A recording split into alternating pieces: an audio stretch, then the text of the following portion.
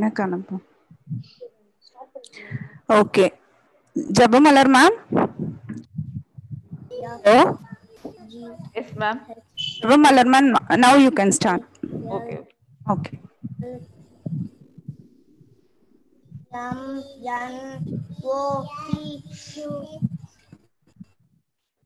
Good morning to one and all present here. First, I thank the Lord God Almighty for this wonderful day. It's my pleasure and privilege to welcome you all for today's webinar titled Environmental Excellence for Excellent Human Living. COVID era is a time which has crippled the whole world, but still, as far as education is concerned, everywhere on the entire world, webinars are conducted online to enrich the knowledge of the academic and student community. Today, we have two eminent people to deliver interesting lectures. I wholeheartedly welcome our first speaker for the day, Mr. Bhuminathan, who will be talking about wildlife and their habitats in Tamil Nadu. Thank you, sir, for accepting our invitation, and we are very eager to learn from you, sir. Next, I welcome Dr. Deepak Samuel, who is going to give a lecture on the topic Mangrove Associated Wildlife. Thank you, sir, for your readiness to share your knowledge with us today. Next, we welcome our principal ma'am, Dr. K. Mullai, for her never-ending support and guidance she is rendering to all of us. She is always enthusiastic, encouraging, and motivating us to perform well for the benefit of the students. My hearty welcome goes to the IQAC coordinator, Dr. Mrs. S. Jansi Sophia, and IQAC secretary, Dr. R. Ramya, and Mrs. Kadambari, assistant professor and head of the Department of Chemistry, for the help rendered throughout the program. A special welcome goes to our team of staff members, faculty members from other institutions from various states who are participating in this webinar and our dear students. The power of education is what binds the nation. Let us join together to contribute to the cause of education. Let us all enrich our knowledge on wildlife today. Stay home, stay safe. Once again, I welcome one and all. Thank you. Thank you, madam. Thank you for your wonderful welcome address. It is the ability to bring out the best in others that makes you a leader. Being a leader is like being a captain of a ship. Now I would like to welcome our beloved principal, Dr. K. Mullai, Associate Professor and Head Department of Zoology, to deliver a presidential address. Ma'am, it's over to you, ma'am. Thank you, Kavita. Am I audible? Yes, ma'am, you are audible. Yes, ma'am.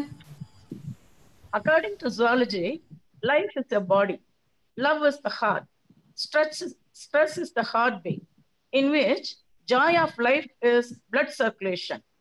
Good morning, everyone. It's so wonderful to virtually meet you all here in this pleasant morning during the pandemic. On behalf of the Department of Zoology, I would like to extend a special welcome to our chief guest of honor, Mr. D. Bhuminathan, Landscape Coordinator, WWF India, Coimbatore, and Dr. B. Deepak Samuel, Scientist, National Center for Sustainable Coastal Management, Ministry of Environment, Forest and Climate Change, Chennai, who will be speaking shortly. We are so excited to have you all here to participate in our first webinar of the Department of Zoology.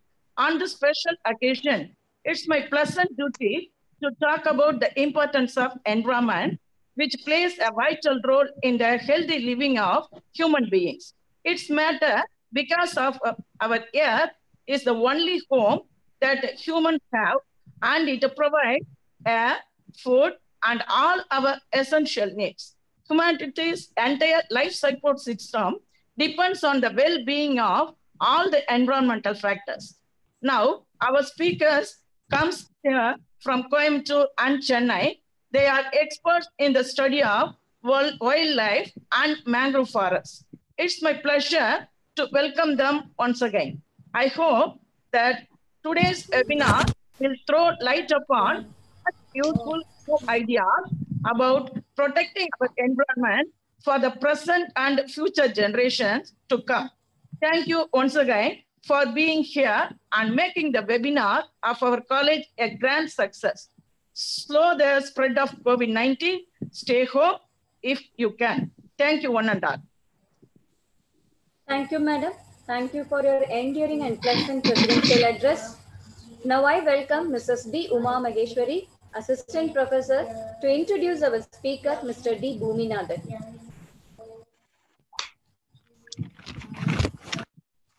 Can I start, Pa? Yes, ma'am. It's over to you. Good morning to everyone being a part of this webinar. I'm D. Uma Maheshwari, Assistant Professor, Department of Zoology. I'm here to introduce our speaker for the first session, Dr. D. Bhuminathan, a landscape coordinator, Worldwide Fund for Nature, India. He did his undergraduation in zoology, Government Arts College, Kumbakonam, and post-graduation in wildlife biology, AVC College, Mailaduthurai. He is doing currently PhD in human-elephant conflict in Nilgiri Biosphere Reserve. Over the last 2 decades, he has been working in various parts of Nilgiri Biosphere Reserve like Kodagu, Nagarhole National Park, Wayanad, Wildlife Sanctuary, Gudalur Forest Division, Mudumalai Tiger Reserve, Satyamangalam Tiger Reserve, Mukkurthi National Park, and Coimbatore Forest Division. Main area of work is human-elephant conflict, including baseline data collection.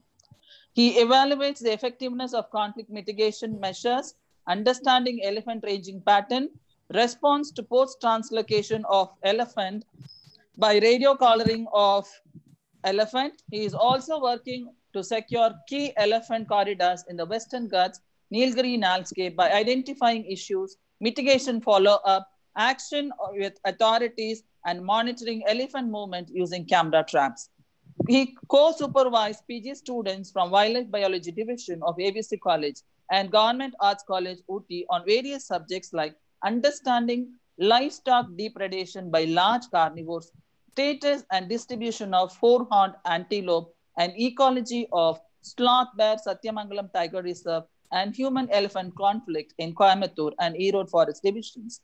Ambition is the path to success. The key to life is accepting challenges. We should be committed. Once we have commitment, you need the discipline and hard work to get you there. Our resource person, Mr. Bhuminathan, accepted our invitation with so much readiness. Learned people are those who help others and those who are ready to share their knowledge and experiences with others. Thank you, sir. Now we will listen to his lecture and learn a lot on wildlife. Today is World International Tigers Day, and I thank our HOD ma'am, Dr. Mullai, for encouraging and arranging this for this webinar on wildlife today. Thank you, Bhuminathan, sir. Over to you, sir. Thank you, ma'am. The future of wildlife and the habitat that they depend on is being destroyed. It is time to make nature and all the beauty living within it our priority. We are very lucky to have you as a resource person for the technical session 1. Now the technical session 1 will be taken by Mr. D. Bhuminathan. Sir, it's over to you, sir. Very good morning to everyone, the authorities of this college, CKNC Cuddalore, and the participants. And it's my pleasure to share my experiences over wildlife and their habitats in Tamil Nadu. So the subject is very vast, so each and every wildlife species needed a day, so needed a separate session for discussion.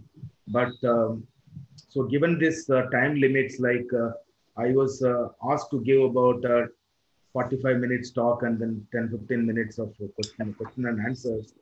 But more than, now we are far behind the schedule. So I just, so I'm not going to cover the entire, wildlife, including reptiles, amphibians, and insects like that. But I can cover whatever key species and, so that is the only thing that we can do within the time limits. I have a presentation which I will just share, and you can keep your questions by end of the session. Yeah. So Can you all see my, it's all only pictures, though we have many slides, but it's all pictures. I just move on to the slides. So can you all see my presentation? Yes, Hope sir. you all see my presentation. Yeah. So I just go directly to the area that we are, so South India, especially the biodiversity hotspots, the Western Ghats along the, Malabar coast, and Eastern Ghats and Western Ghats. The area that I just highlighted here is the Western Ghats and Eastern Ghats, meeting point in Nilgiris and Satyamangalam, which is a very high biodiversity area. And in the entire Western Ghats, that is about 1,600 kilometers of distance from Kanyakumari, the tip of Kanyakumari to Gujarat. So there are gaps in Goa and Palghat, which disconnect the contiguity of this. Yet it's a very very large contiguous forested areas and several protected areas and a lot of biodiversity. And along with this Eastern Ghats, Satyamangalam, Erode, and the Belur, Salem, Hosur, all that also added to this. So it's a very good diversity in Tamil Nadu. And this is the only area which has the largest population of tiger and elephants in the connected habitats. So, so that is one significance that we have across the country. So the entire elephant populations in the worldwide. So we have more than 50% of the population, and of course the tiger also. So in the overall tiger population, we have 70% of the tiger population in India, in which in the southern India, where we have this Western Ghats, we have more than 35% of the tiger population. So the Western Ghats also have a large number of mammals, birds, and reptiles, amphibians.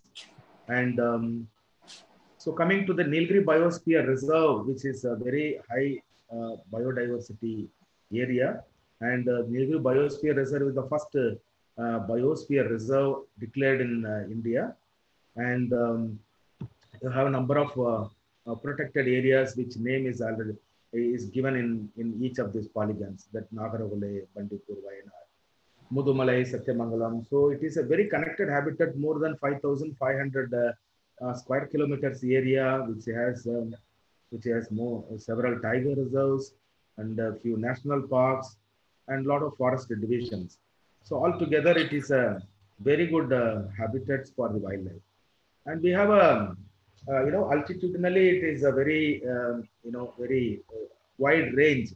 We have 300-400 meters of altitudinal range, where we have very less rainfall and the habitat is very dry. When we go to the top, more than 2,000 meters, 1,500 to 2,000 meters in the Western Ghats, it is completely shola grasslands. You can see the grasslands and on the folds, the shoulders, you have shola patches, and which is the area where we get all these streams starts from here, this rivulets and main source of water to the rivers that we have, Kaveri, Godavari, and the Thamirabarani, all the rivers, Bhavani, all the rivers are originating from this Western Ghats.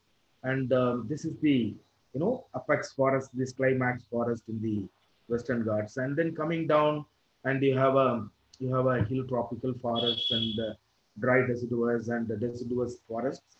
And then the lower area where we have a rain shadow, very less rainfall. And there we have a very wide open and very short trees of thorn forests. So this different type of forests and the riverine forests also altogether keeps this area which very high in biodiversity. And different habitats, you have a habitat specific species. So if you look at this Google Earth map, you can see the undulated forest, and you have a valley, and then you have rivers and the hilltop, and so the wildlife also, they are very adapted to a different state of this habitat.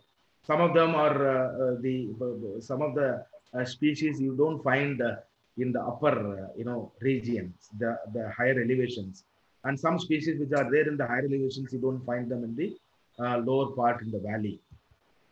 And rightly, we are in International Tiger Day today, and since 2010, the summit, Tiger Summit, happened in St. Petersburg. So this International Tiger Day is being observed on 29th July every year, and mainly to create awareness among the communities and stakeholders, people. So it's because once the tiger population was very high, in a lakh. But today we have in the overall overall population is very small, and in India we have about 3,000 tigers, and in that the southern India, where the Western Ghats and the Eastern Ghats, it is a large stronghold of tiger population in India. So in this, you can see how the tiger population is gone down.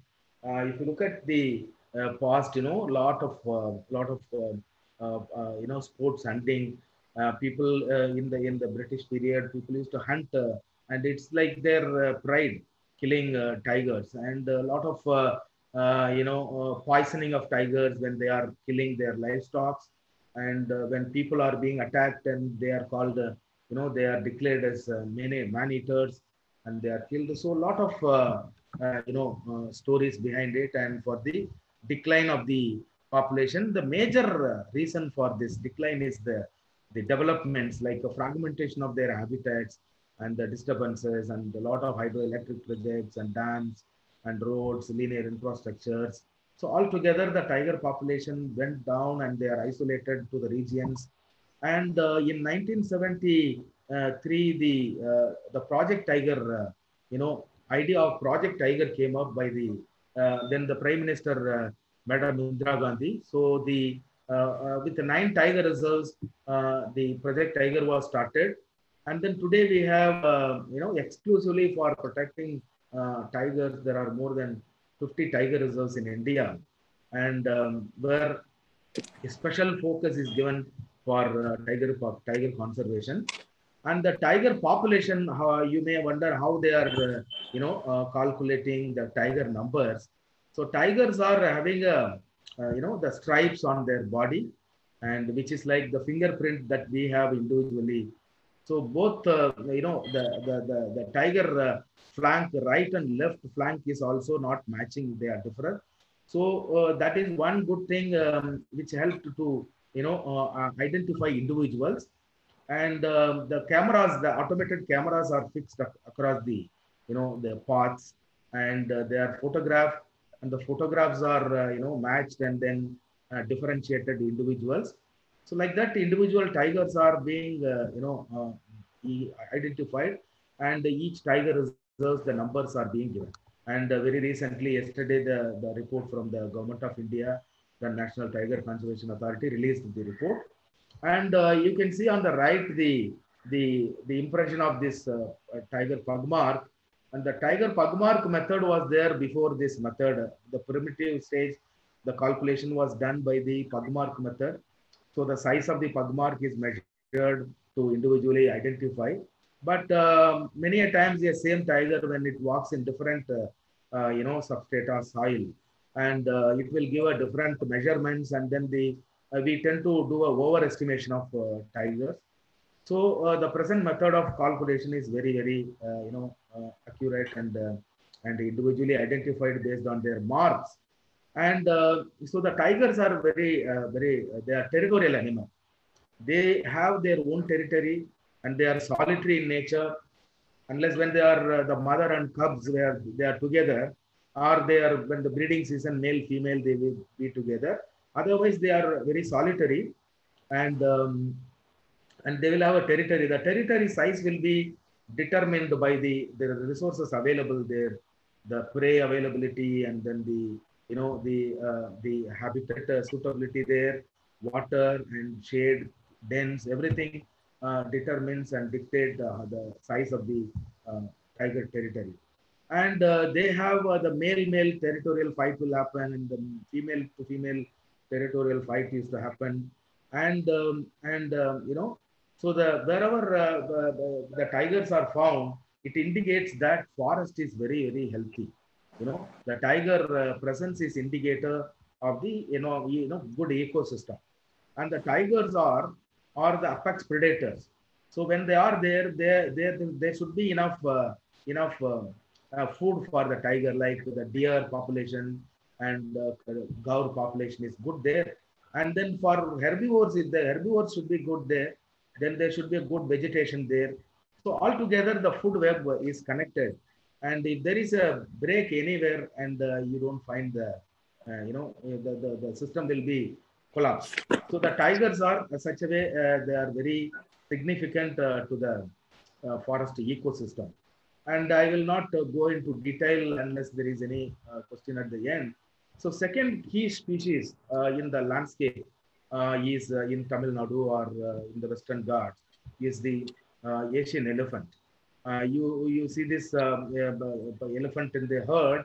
There are more, more elephants without tusks. So the females are not, having tusks, and only the males having the tusks.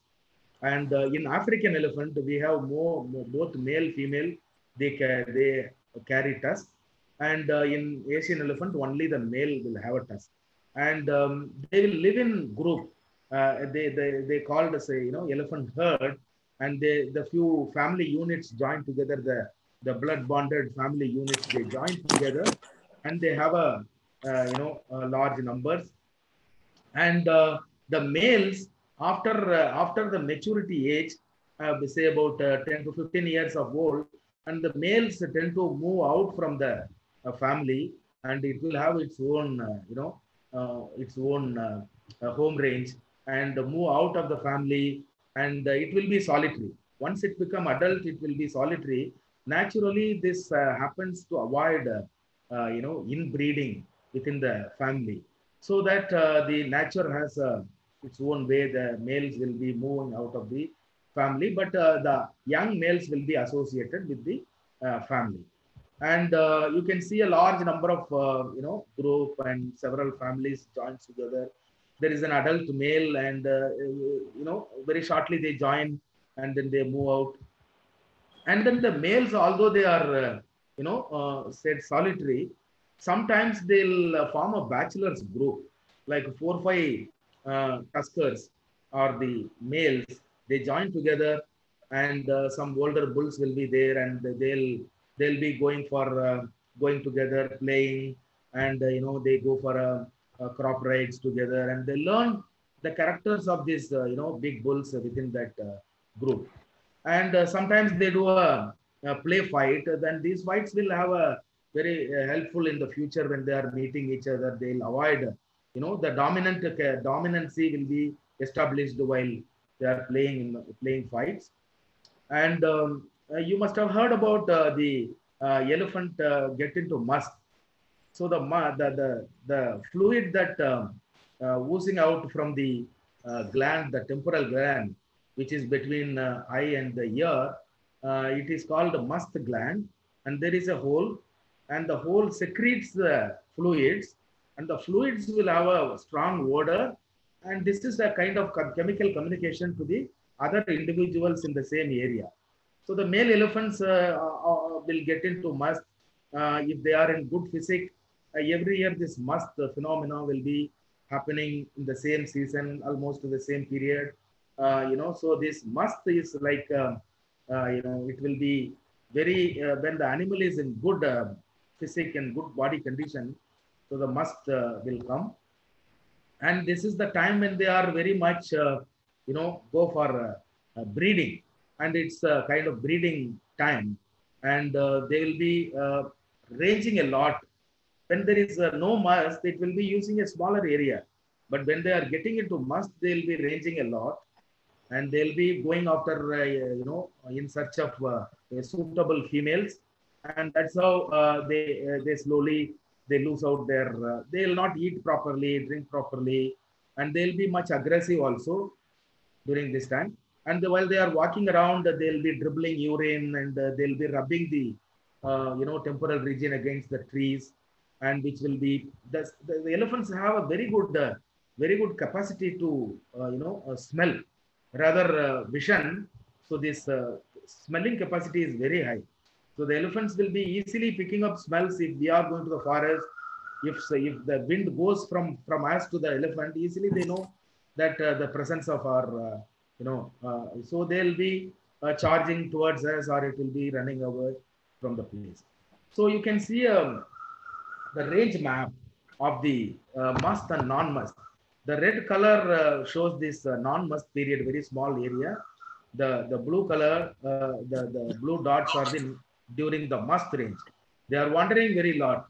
So a male elephant requires more than 300 square kilometers of area, whereas this the female herds requires more than 600 square kilometers of area. So very huge.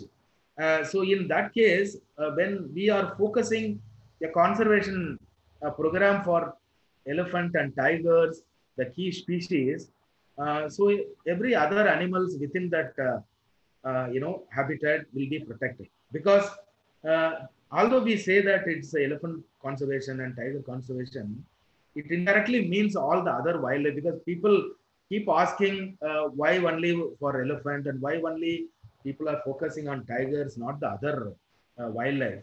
So it is not like that. So when you are protecting elephants, that means you need to have a very connected habitat, very large area need to be protected, and all the other wildlife are the much smaller home ranges, and they will be easily protected within that habitat. So when you look at the elephant in a agitative mood or aggressive mood, so then you will see the elephants once if you are traveling through the forest, or if our smells are being captured by the elephant, and immediately it will be like become straight ear. Otherwise, generally the elephants will ear fanning action will be there. Suddenly the ear becomes straight, and it will not sway its tail, and it will just and it will make no sound also. The communications will be there, and then it will kick the ground, and finally it will charge. And most of the times the elephant do a mock charge, but we cannot predict which will be the mock charge and which will be the real charge. So, but we should be very careful when approaching, or when we are going through the forest. When we see animal in agitative mode, elephants you see very 3,000 4,000 kilos of weight, and we think that they will not run fast, but they'll start 40-50 kilometer speeds. It will be coming, and it will if we are going beyond the critical distance, then they will tend to charge. So we should avoid that close to the animals if we are happen to be in the forest area. And especially when the animal with the calf, young ones, they'll be very aggressive, because they see this thing, predators, and so they see the threat to the young ones, so they'll be very aggressive. And then so the tusk itself, the males carrying tusk, the tusk itself the biggest threat for the elephants. So the elephants are being killed the male elephants are being killed for the ivories. Ivory poaching is very big in this wildlife trafficking, and that's where the ratio of male female in the population is very skewed.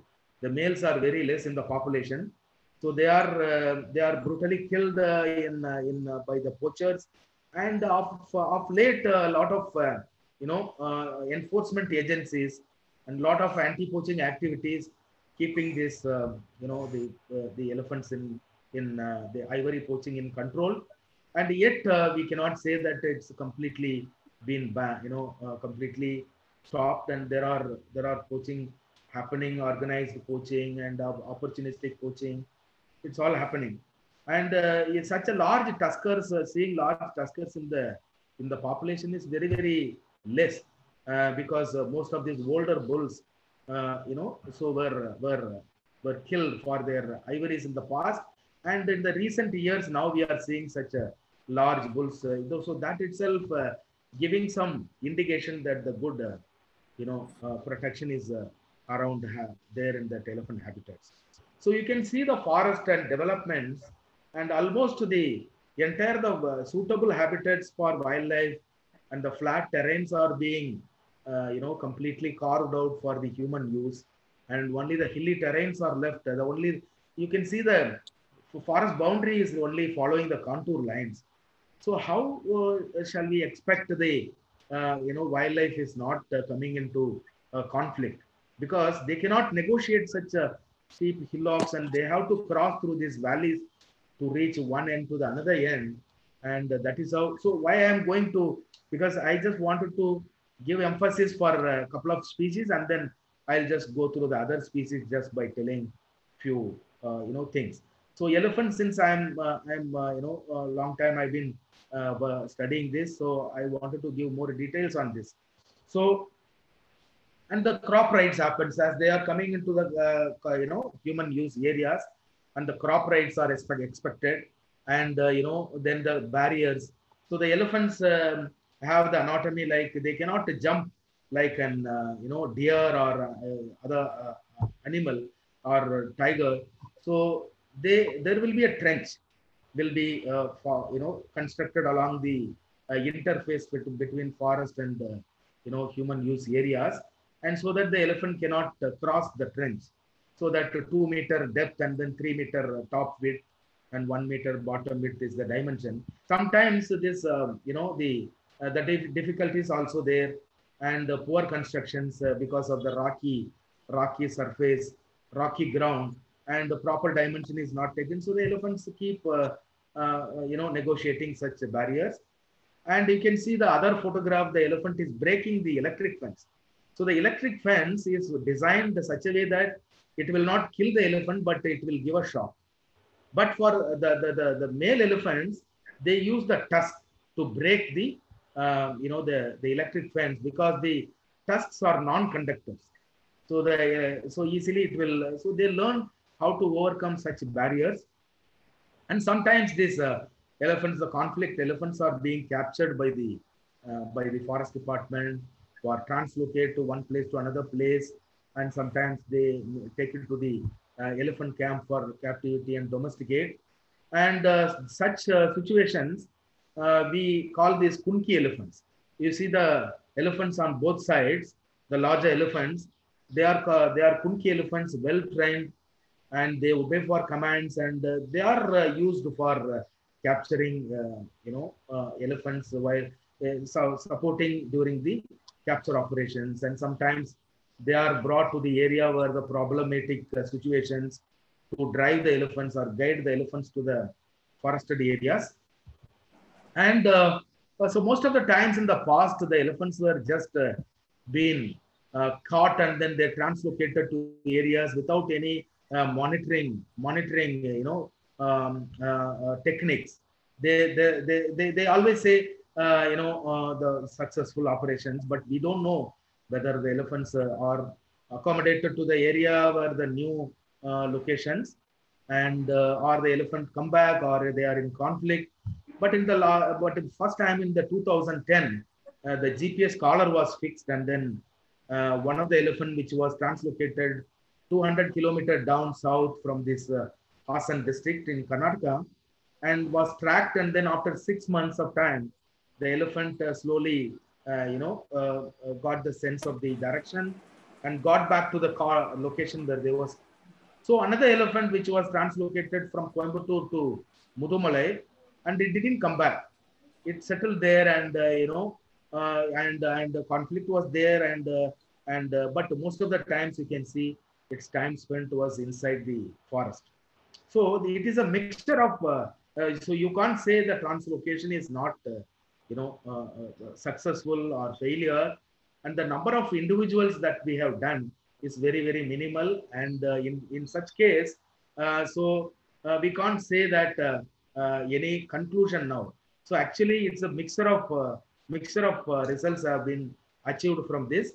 But in the future, the way the fragmentation is happening, in future the meta population management is very much needed in the future. In such situations, now itself we should be looking at the options how, and we have to learn lessons from the current situations. So another key species in the landscape is this Nilgiri tar. Nilgiri tar is called in Tamil Varayadu. So this Nilgiri tar and the Himalayan tar is the two tar in the India. Himalayan tar is in Himalaya. Nilgiri tar is in the Western Ghats, from Nilgiris to Kanyakumari. It's not found entire Western Ghats, but their population is very, very small. Something more than 3,000 individuals are left in the forest now, and a few national parks are really having a large number of the Nilgiri tar, like Mukurthi National Park in the Nilgiri, and then the Grass Hills National Park in the Anomalais, and then Iravikulam National Park in Munnar area. So these are areas with a large population, but their population is also been isolated due to a lot of developmental activities, and and lot of fragmentations, and also you can see, if you if you had traveled to Valpara area from Pollachi, you could see that tar is on the road. So tar is supposed to be very shy animal, and it will be in the very, very higher elevated areas and in the cliff terrain, and they will be immediately escape into the cliff areas where one cannot go. Even predators are not able to catch them easily. So such animals are now coming to the road, because the road is the tar is not coming to the road. Actually, the road is going inside the tar habitats. They are just so the more and more infrastructure, linear infrastructure, and things like that, and then a lot of forest degradation, the number of exotic species which were introduced from different countries, and they are all catching up the original habitat of Nilgiri tar. So Nilgiri tar is the state animal of Tamil Nadu also. So, and the state bird is the Asian emerald dove, and the Palmyra tree is the state tree, and Tamil yamun, called Tamil Maravan, is the butterfly of Tamil Nadu. Glorisa, the Sengandal flower is the state flower. And so coming to another predators in the large cat is leopard. So the leopards also leopards is a very nocturnal animal, and they are very adapted to even disturbed areas, and they'll come to, and they'll survive even close to the human habitations, and they prey upon the livestock, and so the leopards are being separated individually by their rosette pattern. The dots you can see, it's called rosettes, and the rosette patterns are used to individually differentiate the leopards. And you can also see the black panther, and that is just the higher amount of the pigments, secretion of the pigments, that is melanism. It's called melanism, and often you see a picture from Kabini area, that black panther, and sometimes from the Anomalite. So in Nilgiris also we found in the camera trapping. So the leopards are also, leopards and tigers, they are adjust each other within the same habitat. Where you have a good population of tiger, you also have a good population of leopards, and they prey upon the wild pigs and spotted deer and smaller animals, and sometimes they'll take the prey and put it on the tree branches, climb the tree with the prey very effectively, and very strong animal, and to so that the other competitors it can be protected, the prey can be protected from the other competitors. So the carcass will be put up on the trees. And the striped hyena, it is a scavenger and a very habitat specific animal, and this is found only in the drier habitats. You can see in Tamil Nadu where in the Satyamangalam Tiger Reserve, where the Bhavani Sagar range, and then if you go to Nilgiris in the eastern part of the Masinagudi and the Sigur Plateau, and some bit of the Karnataka side in the Bandipur. So drier area, and where they will be found, and very rocky areas for hiding themselves in the dens. So such suitable areas, and we found hyenas, but the hyena numbers are not very high in the overall area where we have covered. Not more than 30-40 individuals of hyena. And the hyenas also, the striped hyenas also been separated individually by their stripe marks. You can see the stripes on their body. So the left and right stripe marks will be different. It's all like a fingerprint. And coming to the herbivores, the large herbivores is, the Indian cow. In Tamil, we call the Kattu Madu, and they live in large groups, and they are found in the drier areas, and they are found in the higher elevations in all type of habitats.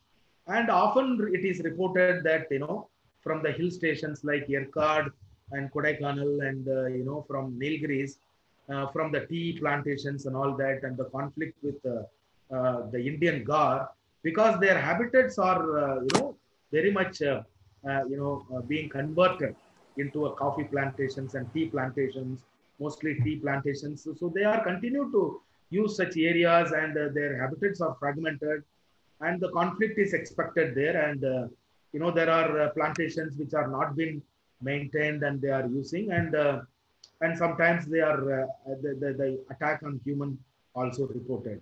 And they are very large, and the bulls are very, very large and very shiny black, and they'll be solitary sometime.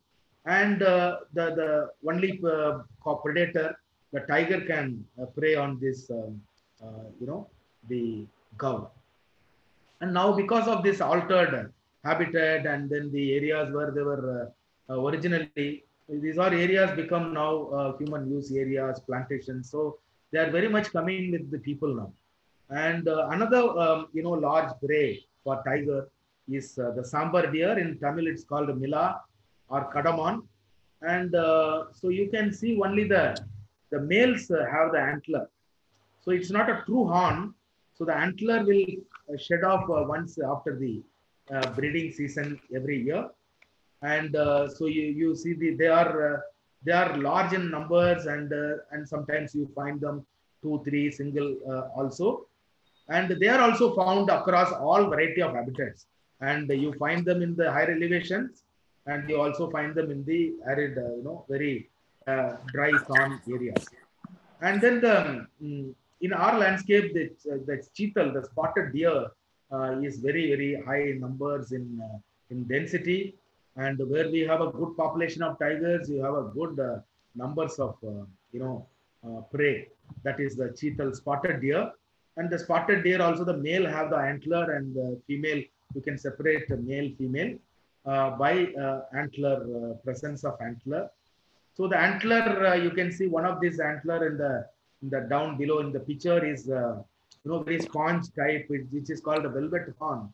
And the velvet horn, and once grown fully, the blood circulation will cut off, and then the horn will be, the antler will be shed off these skins, and after the breeding season, the antler will fall off.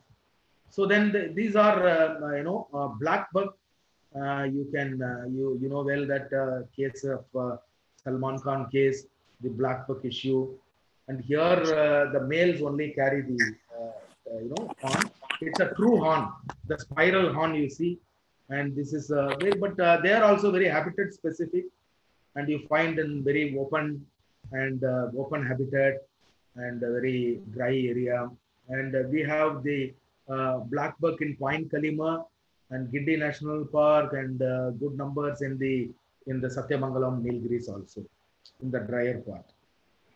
and they while they're running, they run, like all four legs at a time. It will be trotting like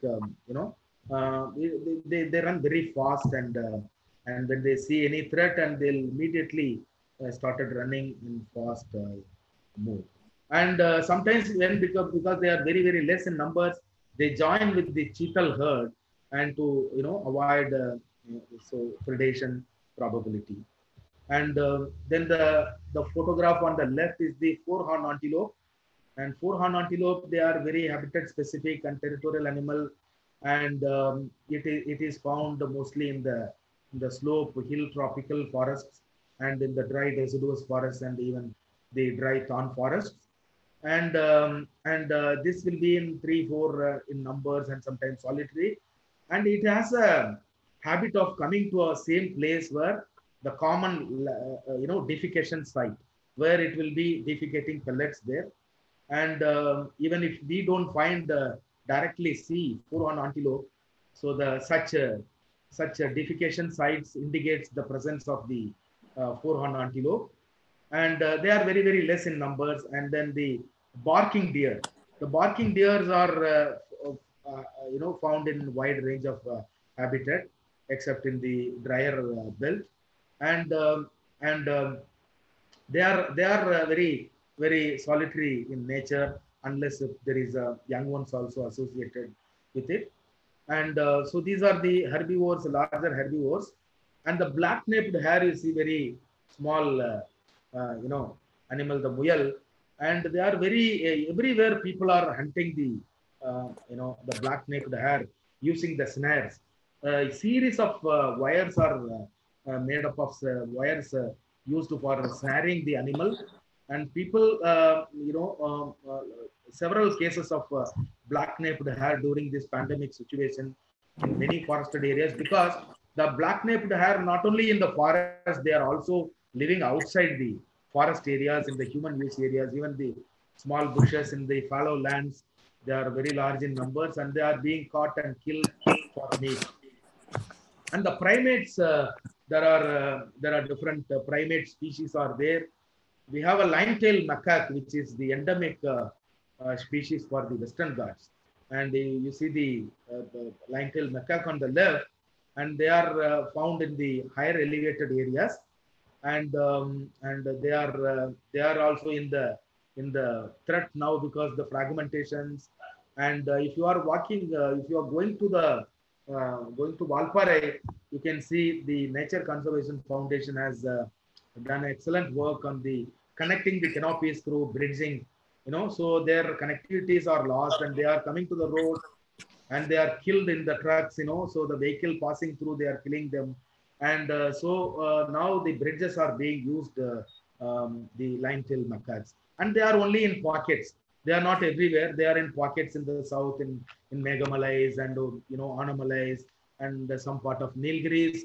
And their population is also only around 3,000 plus in the Western Ghats.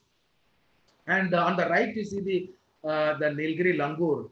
The Nilgiri langur is also black in color, and so they are found in the Nilgiris and other parts of the Western Ghats. And they are very social animal. They live in large in groups. You can see this group of common langur on the left, the black face and white body with a long tail and curved long tail. And so common langur is found in all the habitats. Like you find them in the lower elevation, in the drier part of the habitat, and you find them in the higher elevations also. And then the bonnet macaque on the right, the Natu Kurangu you see everywhere. And then the slender loris. Slender loris is very drier habitat they use, and they are very arboreal animal. And so they are found a lot in Dindigul region. And then when come to look at the sloth bear, and the sloth bears are there everywhere. And often you read the messages that sloth bear attacked people, and in Nilgiris and other parts. And recently in KMTR, one of the rescued sloth bear was released, and it attacked the couple of doctors there when they were releasing. So people, when they are going to the forest, even the indigenous people, the communities living in the forest areas, they are very much afraid of sloth bear. I have seen people being attacked by sloth bear, and completely the head has been completely scraped, and then very deep injuries, and it will disfigure the people by it attacks. Very powerful class, but it's good. So it's a good thing is like.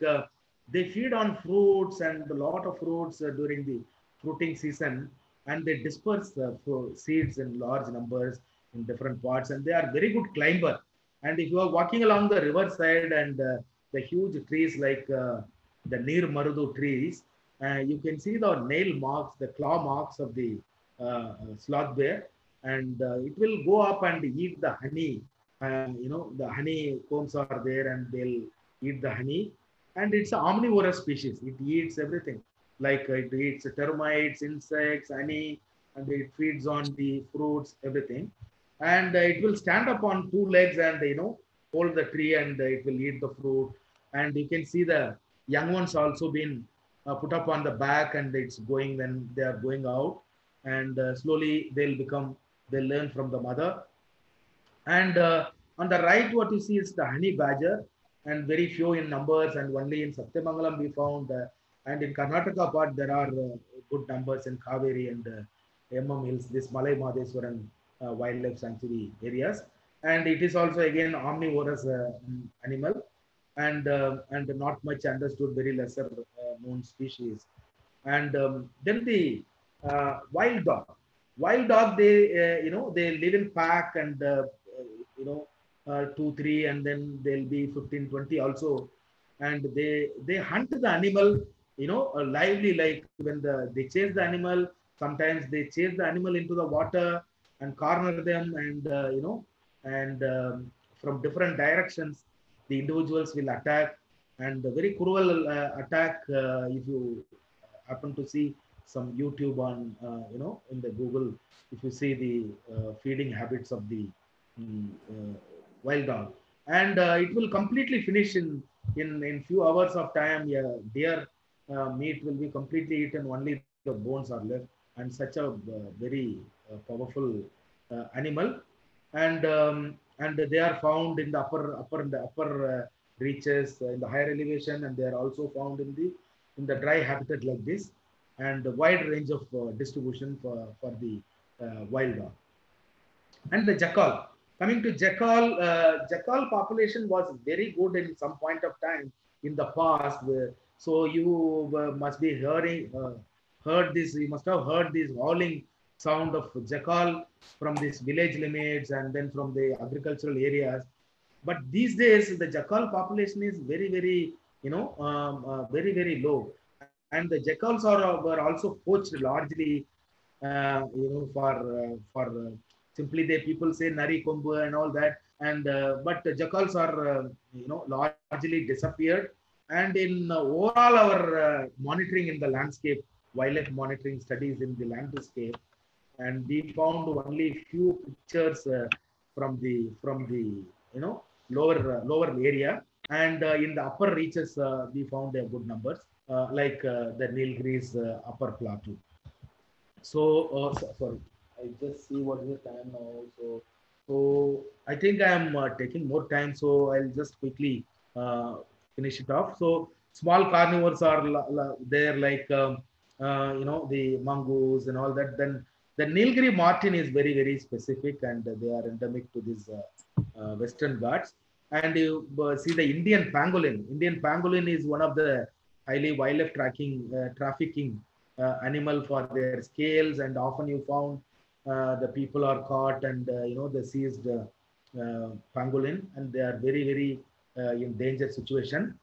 And there are 23 endemic species in the Western Ghats of 519 species in the Tamil Nadu, the birds, and a lot of coming to vulture. There are 4 species of vultures in Tamil Nadu: white-backed, long-billed, and red-headed vulture, and the Egyptian vultures.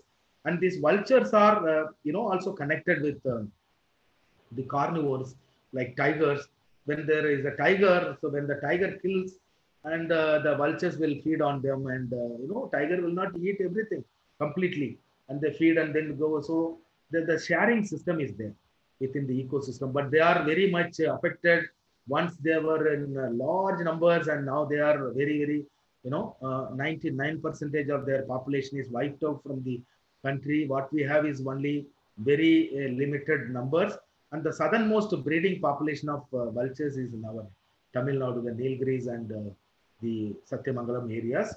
And the painkiller which was used for the cattle populations called diclofenac was one single major reason for decline of this the vulture population. And butterflies, their role is very, very important for there are 334 species are there in Western Ghats, and 325 species are there in Tamil Nadu, and they are very, very important for pollinations. And there are a few butterfly parks are there, which is in Tiruchirappalli. Srirangam is one of the classic butterfly park, and we have a crocodiles in these rivers, and Magar crocodile. And so mainly the issues, I come to issues, this connectivity is the main issues. Corridors are needed, and the rapid land use changes are affected the movements of wildlife and the natural features.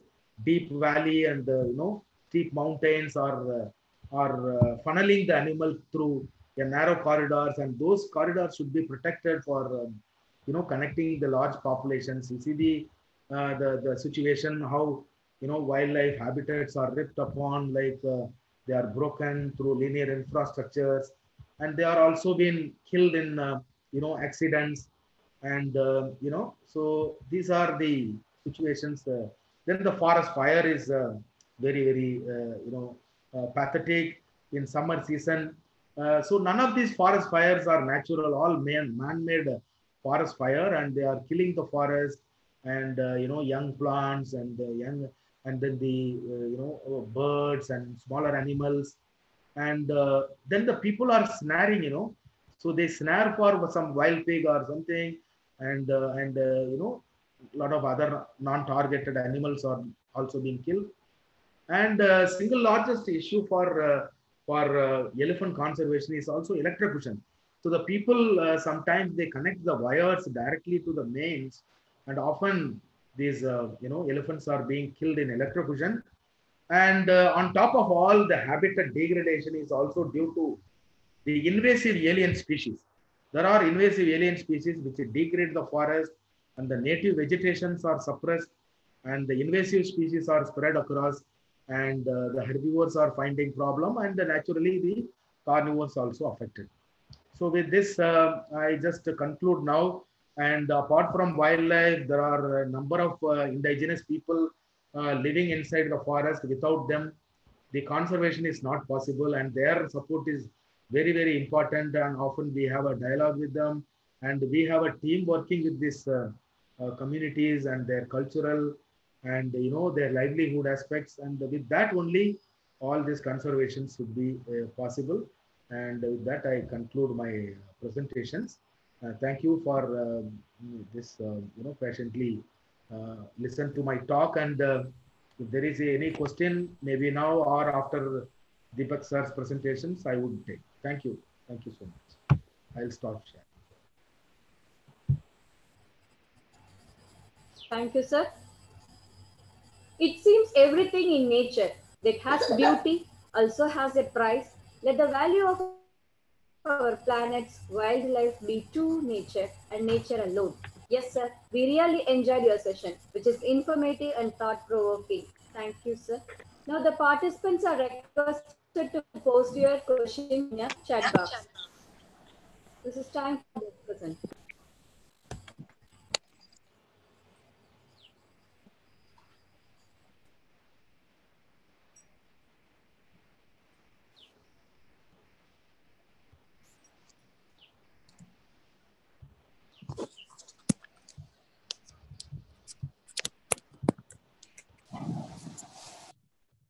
Uma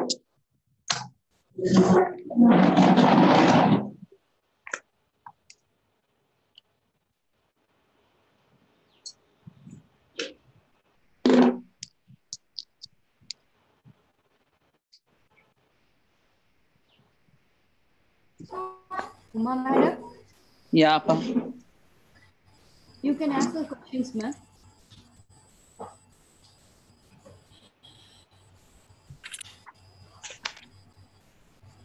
Good morning, sir.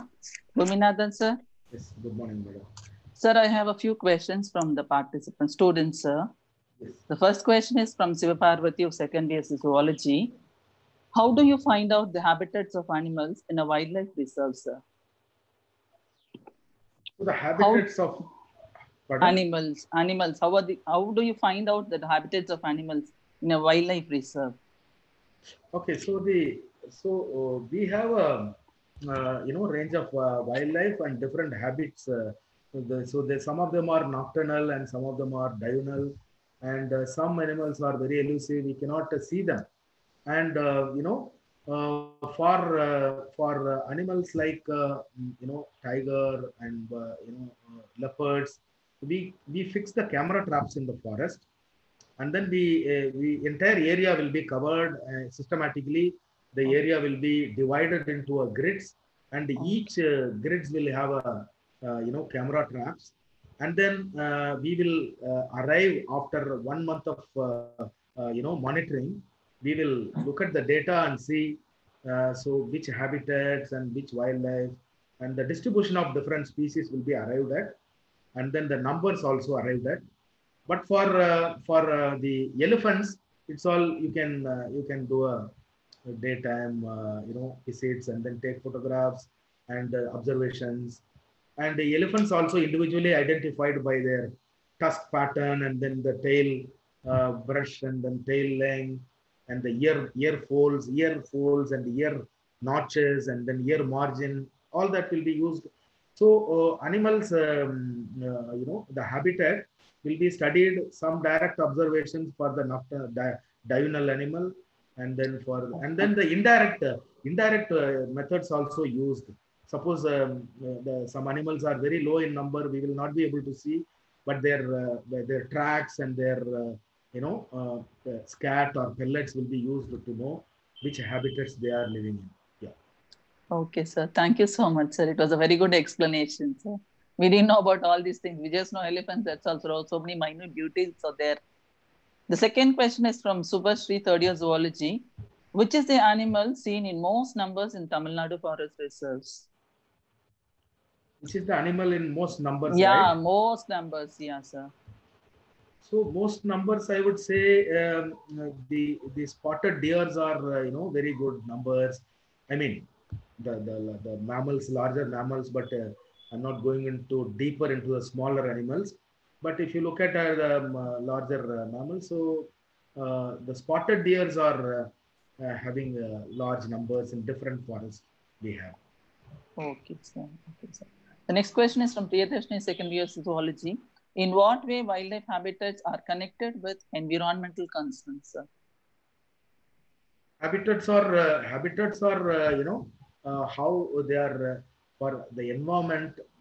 Environment is this forest conservation is environmental conservation. So for your climate change or whatever we say, growing of trees and the plantations. So all that is very very closely connected. So the habitats should be conserved. So the habitat for habitat conservation and the wildlife, without wildlife, the habitats are not been, they will not be conserved. So the habitats and wildlife and environmental are closely linked to each other. Related to each other. Okay, sir. Yeah. Thank you, sir, for a very good, excellent presentation. It was like really going to the forest and seeing all the animals like this, sir. Thank you so much, sir. Thank you so much, sir. Yes.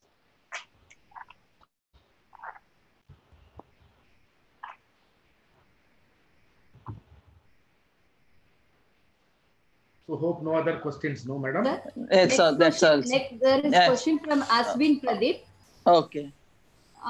What are the reasonable and practical alternative for electric fencing for reducing elephant death?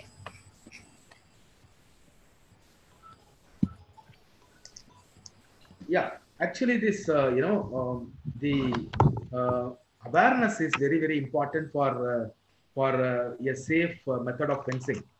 The illegal electric fencing is you don't have to put a very fancy model and invest more money just to connect with these main wires.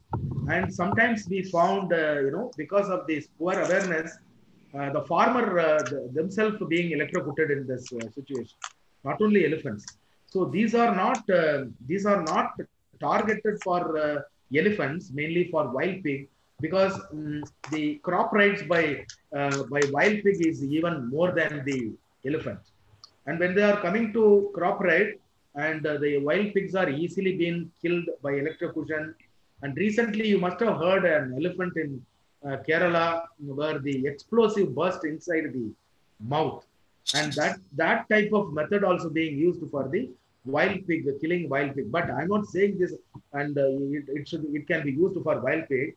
But in general, the safe fencing, awareness is to be given, and the frequent patrols in the village bordering the forest areas to be done by the electricity board and forest department to find out the such illegal fences and give them awareness for safe electric fences. Thank you, sir. What are steps taken by government to reduce infrastructure?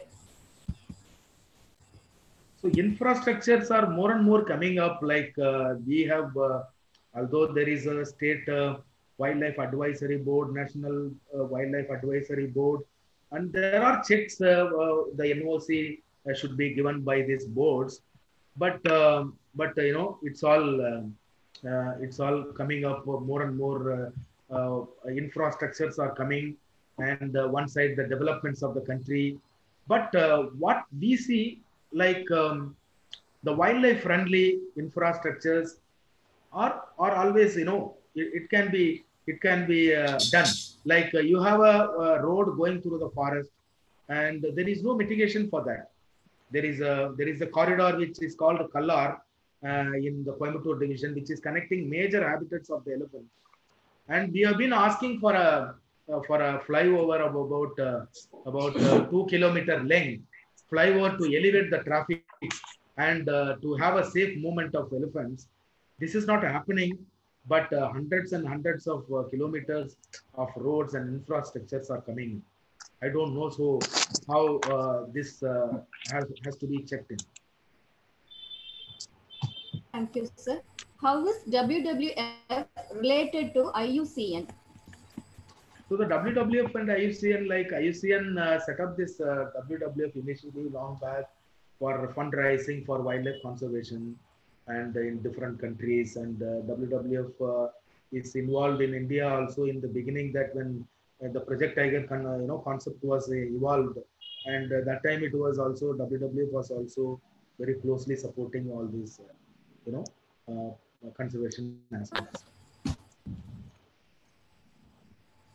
So, being normal citizens of India who are not working as forefront workers in saving wildlife, how can we contribute in protecting and preserving our wildlife?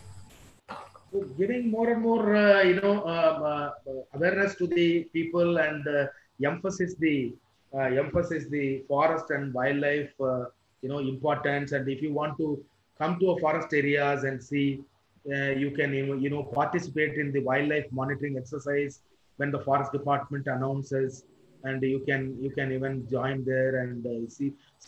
Zoology students also can come into this wildlife biology subject after this bachelor's degree. They can also come into wildlife, and they can contribute. And common people, always they respect wildlife, and give them free hand to, they should see that they have rights to live. And when we are going through the forest, and we should see that they have rights to cross, and we are only in their habitat, we should see that that discipline should be there. Yeah. So there is one more question from Shafina Banuman from Economics Department, sir. Hello, sir. Yeah, she's Yes, madam. asking, how do you feel about the nature of your job, sir? She wants to know, sir. Yeah, actually, see, we feel very happy in being in the forested areas and seeing nature and wildlife. So when I was choosing this study itself, so there were options that we can do some research within our college campus, and there are options we can go to the forest area. So I chose to come to Mudumalai to see, look at this. My study was the impact of highway traffic. So there were several road mortalities of wildlife by the vehicle hit. So I studied there, and then I very much impressed by the looking at the elephants, and so it's like when somebody will be interested on tigers, and somebody will be birds, butterflies, like that. So once you are into it, and you cannot be sitting like this in the lockdown in the home, so you must go there and see them at least once, and so what's happening there.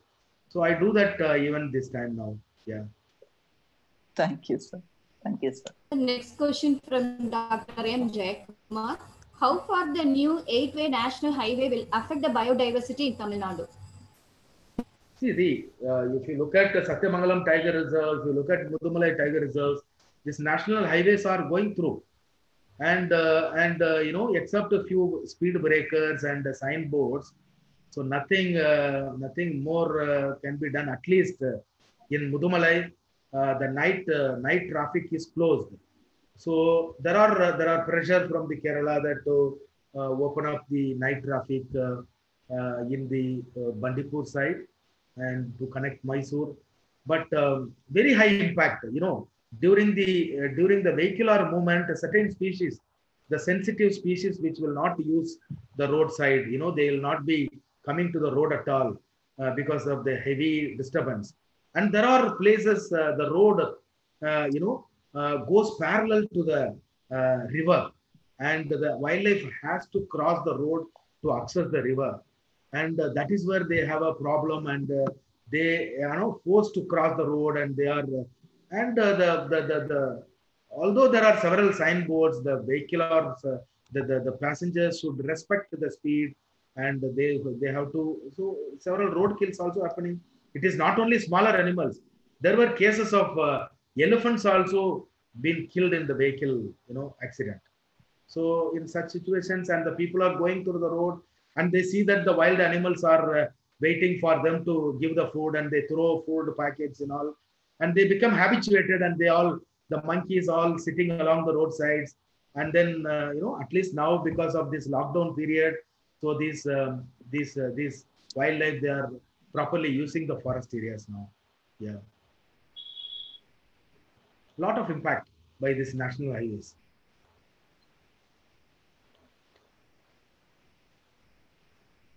So thank you. I think you have another presenters also to present, and then yeah. So Deepak sir must be waiting for, I am taking more of his time. Yeah. Okay. So thank you so much, ma'am. Thank you, sir. Yeah. If there is any time questions, they can ask later. Okay, sir. Thank you. Thank you, sir. The participants are requested to stay with us. The next technical session 2 will be going to start in few minutes. Next, I welcome Mrs. D. Uma Maheshwari, Assistant Professor, to introduce our next speaker, Dr. V. Deepak Samuel, for the technical session. Good morning. Good morning, sir. Good morning, everybody participating in the webinar. The speaker for the second session is Dr. Deepak Samuel, Scientist, E-Grade, National Center for Sustainable Coastal Management, Ministry of Environment, Forest and Climate Change, Chennai. Dr. Deepak did his graduation in zoology. Excuse me, ma'am, am I audible? Yes, ma'am, you are audible. Yes, ma'am. Yeah. Dr. Deepak did his graduation in zoology in Madras Christian College, Chennai, and his post-graduation in marine biology and oceanography in Center for Advanced Studies in Marine Biology, Parangipettai. He did his PhD in marine biology in Tuticorin. From the year 2005 to 2009, he has worked as assistant professor, program specialist, and scientist. He has to his credit numerous significant honors like JRF, SRF scholarships, Young Scientist Award, Best Research Paper Award, Best Poster Award, and many more. He has completed nearly 15 plus research projects. He has published more than 100 research papers, and he has given 80 plus invited talks. He has attended more than 45 seminars, symposia, and conferences. He is a member and journal reviewer for many scientific journals. Thank you, sir, for accepting our invitation. Life is a trial for every human being. Problems are not big. We are too small because we cannot handle them. We should know the power of words. We should always use positive words. Some incidents that happen in our lives break us, but still, we have to mold ourselves and become stronger. The speakers whom I introduced and everyone we meet reach the top, not because their paths were made of beds of roses. Everybody has a story of struggle behind their success. Hence, we have to learn from success stories. It is natural that everyone falls, but every time we fall, we have to get up and become still more stronger. I would like to end with a small story. A frog decided to reach the top of a tree. All frogs shouted, "It's impossible. It's impossible." Till the frog reached the top. How? Because he was deaf. And he thought everyone was encouraging him to reach the top. Be deaf to negative thoughts if your aim is to reach your goal. Thank you one and all for the opportunity. Thank you. Thank you, madam. Mangroves are important breeding and feeding habitats for both terrestrial and marine fauna. The mangrove tree trunks, aerial roots, and sediment provide suitable microhabitats for colonization of certain wildlife. Sir, now it's over to you.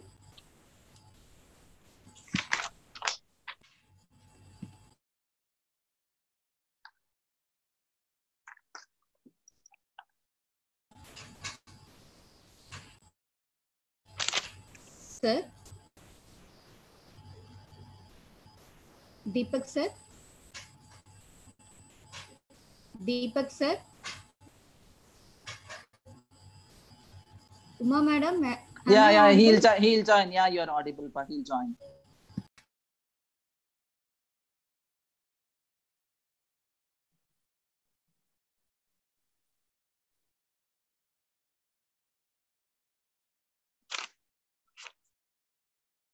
He's told that he'll join within 5 minutes.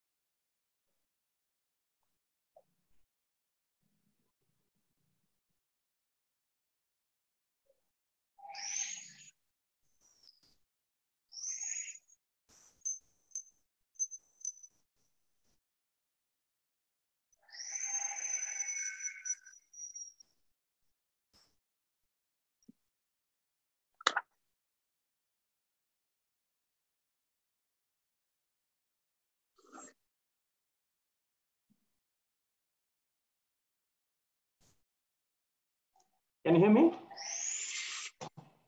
Hello? Yes, sir, you're audible. Yeah. Very sorry, I had to go for an emergency meeting with the director. There is some issues in Delhi, so we are trying to sort out from office and it's in a different building. So I had to rush back and come. Sorry for delay. It's okay, sir. Yeah. So can I start right away? Yes, sir.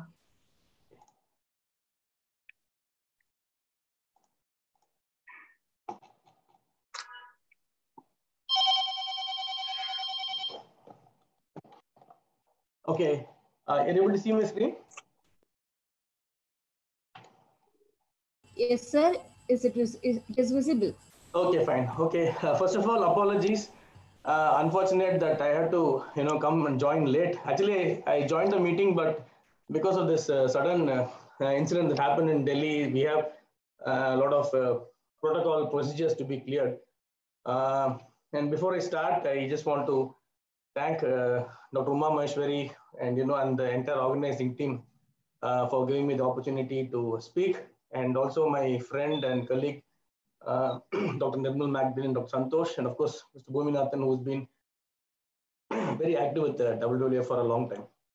Okay, let me start my presentation. The image that you see at the background is a typical mangrove forest jungle in a place called Bhitarkanika in Odisha. So though my title is more on mangrove coastal wildlife, it will be I will be restricting my mangrove study to Bhitarkanika, because Bhitarkanika is the place where we have done a lot of intervention in terms of ecological modeling and in terms of identifying mangrove zonation and all the associated wildlife flora and fauna. So the topic will be on associated wildlife. Before I start talking about the associated wildlife, I'd like to introduce you to what mangroves are. These are very specialized and unique plants, and they grow in areas where there is low oxygen. The soil does not have much or sufficient oxygen to, as in the terrestrial environment. And you see that there are also slow moving waters that allow fine sediments to accumulate. So it's a very unique ecosystem, a very unique area where the the trees adapted themselves to have roots that come out of water. There are many types of roots like that. We call them pneumatophores, pneumatothords, root buttresses, and so on. So these are the ones you can see. I'll show some images how they look, and you will have an idea of how the mangrove plants are. If we take, for example, in Kadalur, most of your in OT and NT area, when you drive down the national highway, state highway, you can see that there is a lot of populations of Avicennia marina, very common mangrove and a very resilient species that you can see on every side. And also in Pondicherry, you have good plant mangroves in the Tengathitta area, and also you can see a lot of plantation initiatives by Annamalai University in the bridge that connects the estuary end parts. Okay, so there's a lot of work that has been done on mangroves also. If you can just imagine or guess the image right in front of you, you see there is a meandering river. If you can see my cursor, you can see the river comes and the rivulets come from everywhere. And you can see there's a lot of orangish yellowish vegetation and a green vegetation. The orangish yellowish vegetations are salt marsh vegetations, which are very important in terms of protecting the shore from any kind of erosion. And then you have the mangroves, and then you see the meandering river entering into the sea. So basically, a mangrove environment is a combination or an interface between freshwater and marine water. And to understand this, you have to have a look at this image, because you see that from the terrestrial realm, you see that there's a lot of water flow and precipitation, and the entire landform and the geological makeup provides a stream or a river or a rivulet to connect and come to the ocean. And when they come, they form the wetland systems. Okay, and wetlands are there are many definitions of wetlands. One definition of wetland is that any water body. Ramsar, for example, Ramsar Convention tells that any water body, including agricultural land, is considered as a wetland. So any area that is wetted upon by any kind of water, be it fresh water or brackish water or any other water, it's called as a wetland ecotone or ecosystem. Okay, and then you see there is a interface and there is an ecotone formed. Ecotones are a combination of marine freshwater, and all of the terrestrial and estuarine ecology and wetland and so on. Okay? So this is the this is how a combination of ecosystems and everything happens in terms of the mangroves. The image that you see in front right now is this particular tree, mangrove tree. This is called the Sundari. Okay, Sundari is the name of the tree, and this is very famous in West Bengal and also in Orissa. The name of the biggest mangrove forest in the world, Sundarbans, is from this name of this tree. Okay, and this kind of root, call them root buttresses. Okay, and this is a very special adapted root. And you can see the roots from the bark. The roots form a lot of protection from erosion. So when sand comes, they all get trapped and they remain there for such a long time. Okay, so this is the Sundari plant. Scientifically, it is called Heritier fornis, and it's found basically in the northeastern coast of India. And they also support plenty of ecosystems. Okay, and they also give lots of fisheries, and they help in nutrient recycling and also in cycling and also in coastal protection. And unfortunately, we see there is a total reduction. Okay, there's a lot of reduction in terms of mangrove cover itself, density itself around the world because of development, aquaculture, and other human or anthropogenic activities. So keeping all this in mind, we just have to know first what is the status of mangroves. Again, the image that you see is a thick mangrove jungle inside the Bhitarkanika conservation area in Odisha, a very well protected mangrove environment in the country. In fact, the density of mangroves there is even better than the ones in Sundarbans. That's mainly because Sundarbans, there are population living and there's a lot of conflict between humans, natural environment, and animals. And whereas here you see that, mangroves are very thick, pristine, and well protected because of less human activities and because the forest department has taken a very good initiative in kind of protecting it and training the communities to make sure that the forest is not disturbed. So you see that mangroves are found both on the east and west coast of India, including Andaman, and in Lakshadweep we have in 2 islands. In Minikoi we have some small patches of mangroves going. It was introduced from the mainland, and but Andaman Nicobar we have the most pristine. Okay, the undisturbed mangroves in the country comes from Andaman Nicobar. So take it from Gujarat coast to West Bengal here, we have very good mangrove, present all over the country in almost all the states and union territories in the coast. But diversity of mangroves and the kind of thickness, species diversity, associated flora and fauna is very high on the east coast because there are big rivers like Ganges and Yamuna, Mahanadi, Godavari, Krishna, and Kaveri. So these are the rivers that bring in a lot of sedimentation, silt, and other kind of nutrients required for the mangroves to grow. And then we see a good diversity happening. Okay. So you see that Muthupet is mentioned, Tamil Nadu, Pichawar is mentioned. Of course, other places are very, very smaller in terms of their distribution. So this is in comparison between the East Coast and West Coast, though the mangroves present throughout India, you see the best mangroves and high species diversity and density comes from the East Coast of India. Moving on. So I'm just bringing some statistics for you. You see that in India, the maximum number of mangrove coverage besides West Bengal is found in Gujarat and Andaman Nicobar. Gujarat, there is a very high mangrove cover, but unfortunately species is only 3 or 4. Whereas if Andaman Nicobar 12.39% is there, there are more than 25 species. Whereas Sundarbans has got close to 35 species.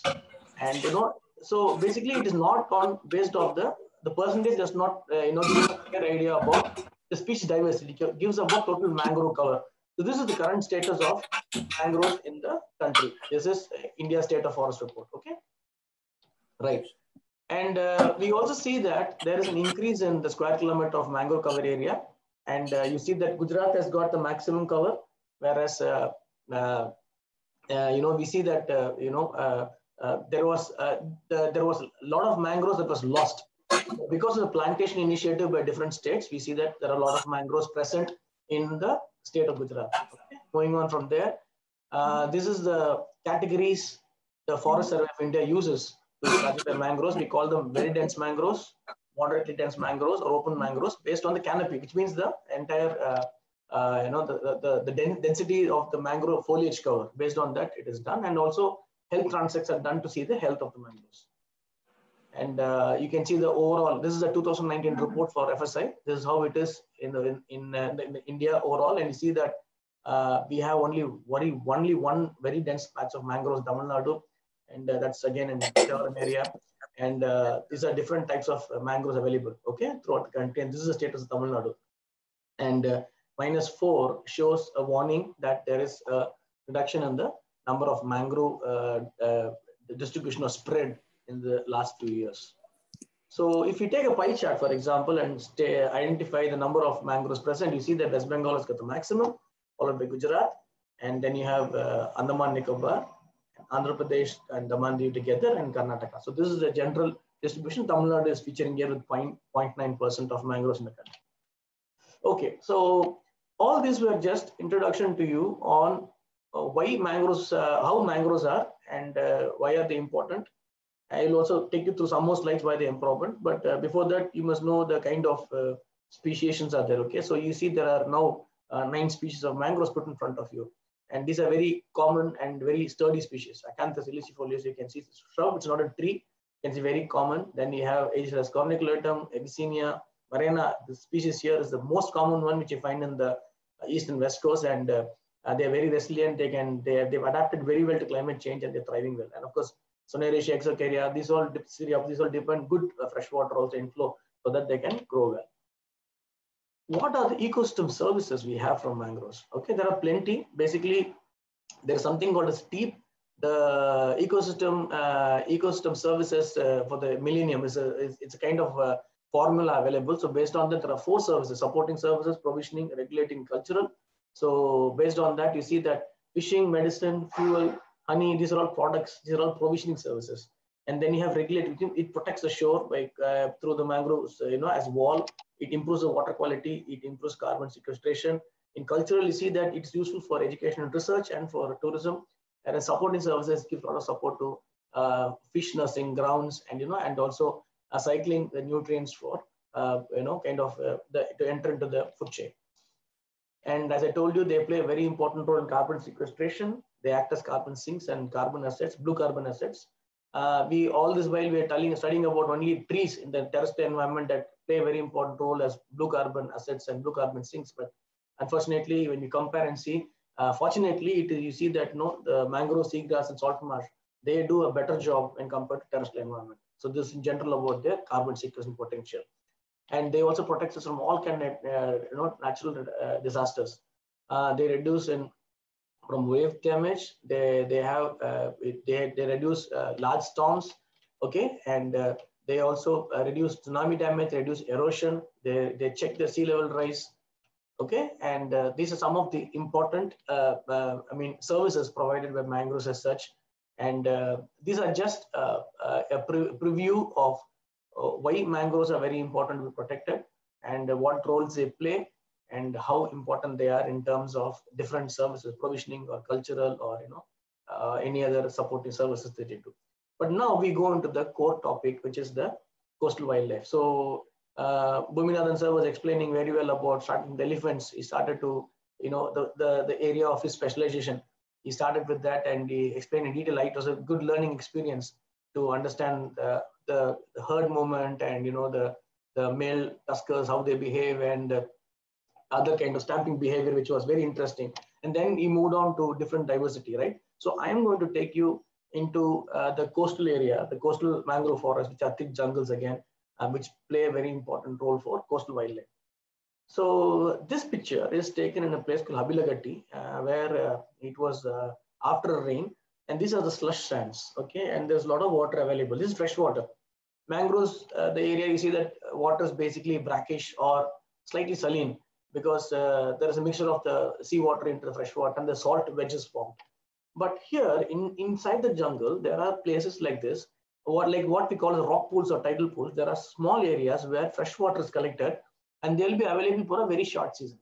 And these are very, very important areas, because these areas are the areas where the animals come to feed, to drink water. They are called as water holes. There are natural water holes present, and there are also man-made forest department developed water holes present. And this area, the water hole area, is also, it teems with a lot of life, okay? amphibians, for example, right? Inside the Bhitarkanika National Park in Odisha, you see there are close to 12 species of frogs identified, but what Herpetofaunus says that there are more species. At the moment, these are the species recorded, 12 species of frogs recorded from the Bhitarkanika National Park area. Because of protection, because of the, you know, the way it is maintained, we see that, you know, the entire area is, you know, blessed with a lot of amphibian fauna, right? And we used to do study for 2 years, and it was very protective area, though the water was very murky. You see that the sea water from the river, when the water comes very fresh, transparent. When it reaches the sea, a lot of sediments are loaded, and you know, you see that the water is very turbid.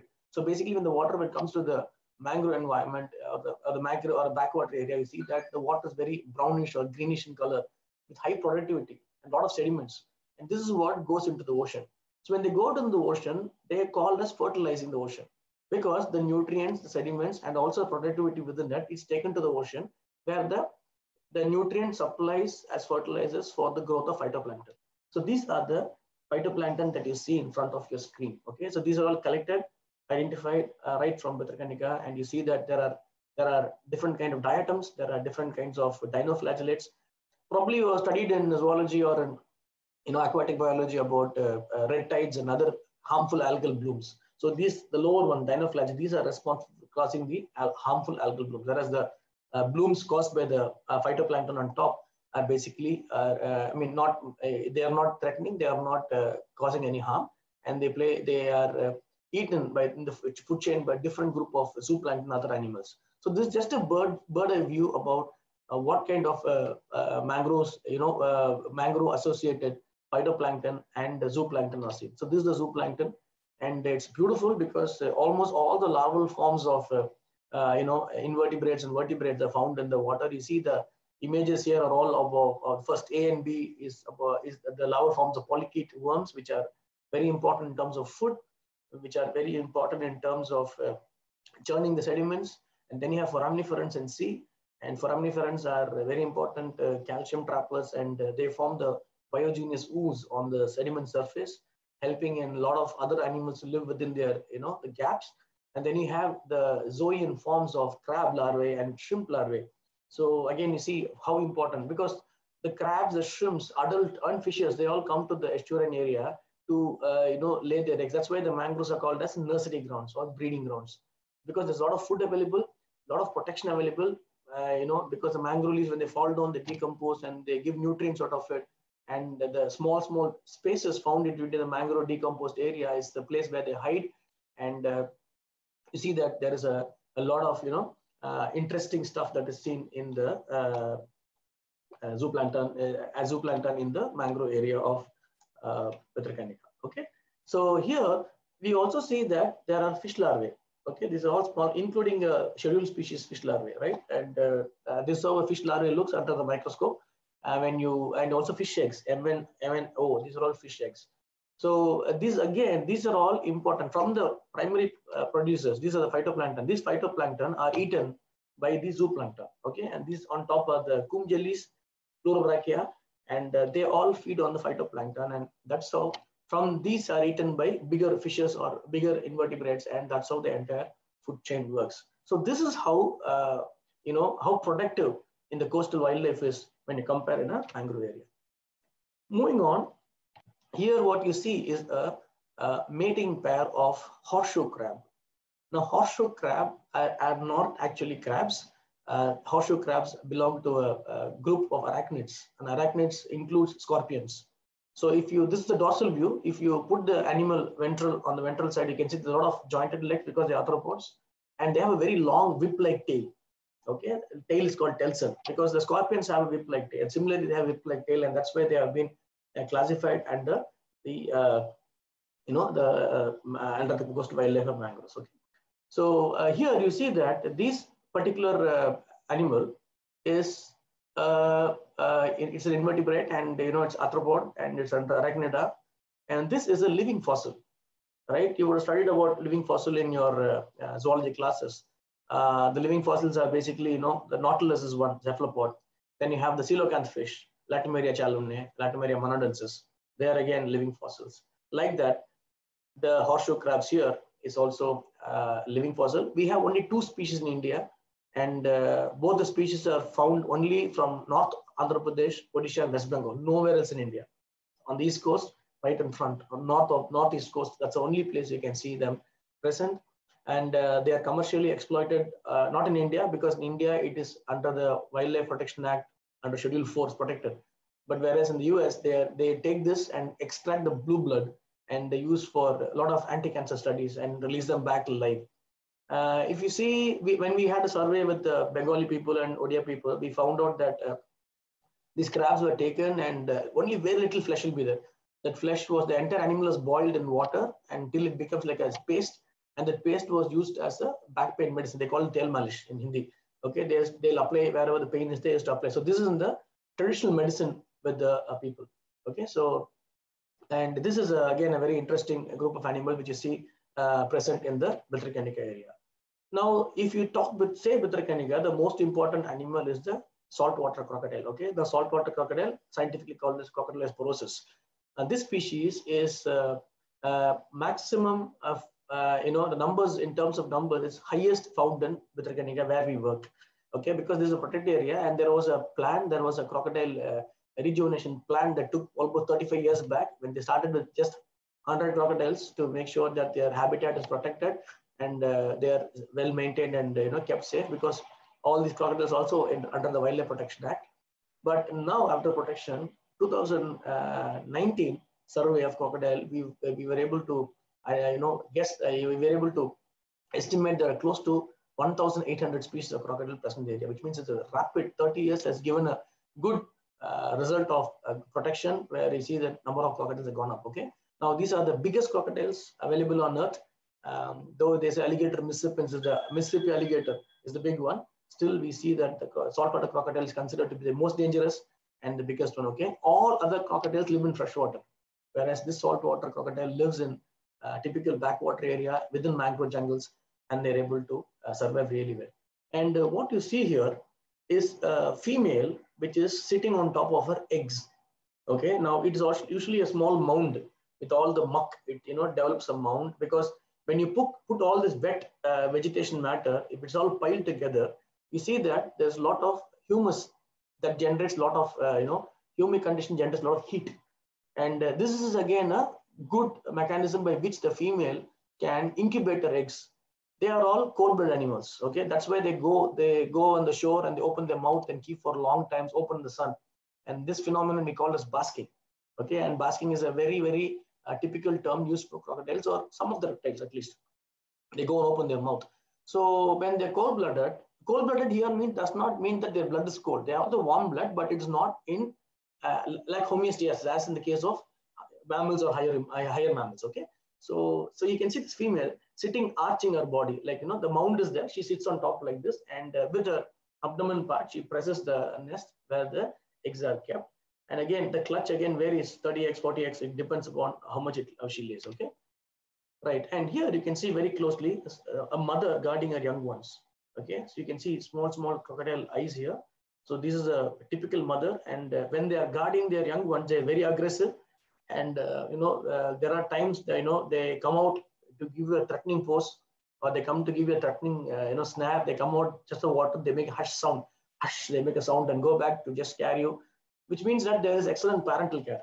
Okay, they are able to make sure that the young ones are self-sufficiently able to feed by themselves. But till they are growing, you see that the mother crocodile stays with them and makes sure that they are protected, especially from other male crocodiles which can kill them, and also from other predators, which you can see a little later.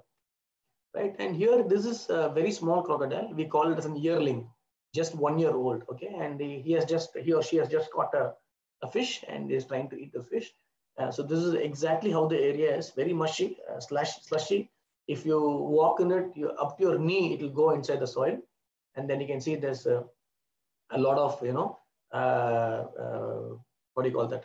There's a lot of sediment, soft sediment present, and you get stuck in between. So these are areas which the forest department itself warns people not to venture into or trespass into, because once you get caught, then you have a lot of other predators to come and feed over you. So there's a lot of warning given even in our siting when we go for sampling, and when we do our water quality sampling, when we do the overall biodiversity assessment, we make sure that we take all precautions because we do not know from where the crocodile comes. And as you're aware, crocodiles are excellent predators. We do not know from where they come, and they're very powerful in the water. They catch the prey, they drag them immediately into the water. That's how it is. Okay, so there's a yearling that's feeding on a fish. And here you can see an adult male. It has just caught a rhesus monkey. Okay, and rhesus monkey is a very common species that you see in Bhitarkanika. And you can also see marks, okay, like the pug marks what you saw for the tigers there. You have a lot of marks, okay. And this is a combination of both the crocodile foot marks and also with maybe the other cattle, because sometimes what happens, the village is nearby, the cattle, they just trespass, they come into the forest area and they feed the grass and go back because forest is well protected. But sometimes when they are found by the crocodiles, then they are dragged into the water and they are killed also. A lot of human deaths also have taken place. In the main forest area, you see that people are not allowed to go. Even if tourists are allowed, then the forest department officials accompany with you. There are well-trained guides, and they'll take you into the forest to show you for a round and come back. So here's a classical example of how an adult crocodile is killing an adult or a very old monkey, rhesus monkey, for its food. And this shows how well the mangrove is well protected. Okay, we talk about Tiger Day today. We talk about tiger conservation. So when we conserve a big animal, a big top carnivore, then the entire area is protected. So here, the 30 years they were protecting the crocodile very well, and you see that the entire wildlife has grown very well because of the protection mechanism. Here is again a fight between a saltwater monitor lizard, okay, or a aqua monitor lizard, okay, and with a crocodile. This is the crocodile's upper jaw. It has just got the water monitor in its mouth. I'll show a water monitor, okay. I'll show the Udumbu, they call in Tamil. But what Udumbu we are talking about is Varanus, whereas the particular species I'm talking about is Varanus salvator, which we'll see in the next image. Right, I told you that crocodiles were very very powerful predators, and they're able to feed on big mammals and even cows. Even human beings attack. But here you see that this is a white-bellied sea eagle. It is just carrying a small, maybe 6 months, 7 months old hatched crocodile baby that's being carried, and it's being taken, and the sea eagle is going to eat it, right? And it probably is going to give it to its young one, and it's going to kill it completely. So this cycle of life. So the crocodile is the top carnivore, top predator, the apex animal. Still, you see that there are the cycle of life. It's the young ones of it becomes a feed to something else. Even there are cases where you see water monitor lizards attacking them and killing the young crocodiles, and there are even smaller fishes that come and attack and kill these crocodiles. So this is the water monitor lizard. Okay, what you see, the Udumbu, the normal one is gray in color, but this is the water monitor. It's size-wise both are same, but somehow I feel that the water monitors are slightly bigger and swifter in terms of their movement, though they also live on trees. So here is again adult, just walking in the water, and here's a very small one. You can see the difference in the mouth part. The snout is more broader and bigger for the adult, whereas for the smaller one, the snout is very elongate and small. So this shot I took right in front of the forest guest house where I used to stay regularly. And the water bot nearby is the place where the crocodiles come during night times. So we have done some night surveys also, interestingly, right?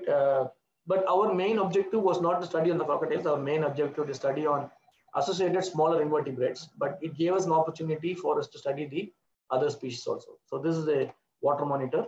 Of course, the chameleon is found in plenty. This is again in front of our guest house. We took an image. But another interesting thing is the python. Okay, now this shot was taken by one of my colleagues, Dr. Shankar, and this was taken way back in 2019 during April, May. And this again, you can see the python is hiding in the mangrove root. Right? There's a lot of sufficient space. Now, this mangrove root, you can ask why there's no water. Okay, certain mangroves are called as front mangroves, certain mangroves called as back mangroves. So in the front mangroves, you see that there is always water that's coming in, bathing it regularly, and it's exposed. Whereas the back mangroves, you see that it is always dry. Only during the spring tides and neap tides, the water comes inside and replenishes the area so that there is a lot of exchange. Now these dried leaves in future will be decomposing, and when when the water comes inside, it takes all the nutrients back to the water, fertilizing it. Okay, so this is it has just had its meal lying down, and whereas yesterday we got another shot from one more colleague in Bhitarkanika that it has just got a spotted deer, and in the mangrove area, as you can see the mangrove roots here. Okay, so it's very interesting to see these pythons well adapted to the mangrove. Basically, you see in Burma, in Indonesia, and other Southeast Asian countries, these pythons, the Burmese python and the reticulated python, both of them found to live along with mangroves. But in India, Bhitarkanika is one place, and even Sundarbantara reports that these pythons are found to be living along with the mangrove area. So this is again an example of a herpetofauna.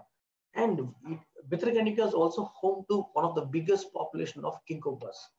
Okay, and this is one shot again taken by another colleague of ours. And it's very rare to shoot them so close, but they had the opportunity to click the image. King cobras are found in large numbers in Bhitarkanika, and they also keep the population of other snakes in check and also the animals in check. So there's no overgrazing.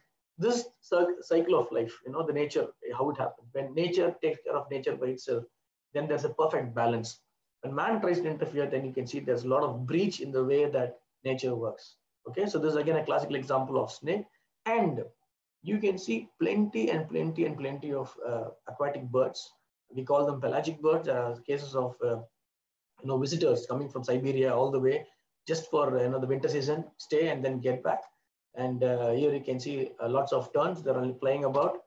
And a signature species of mangrove is the mangrove pitta.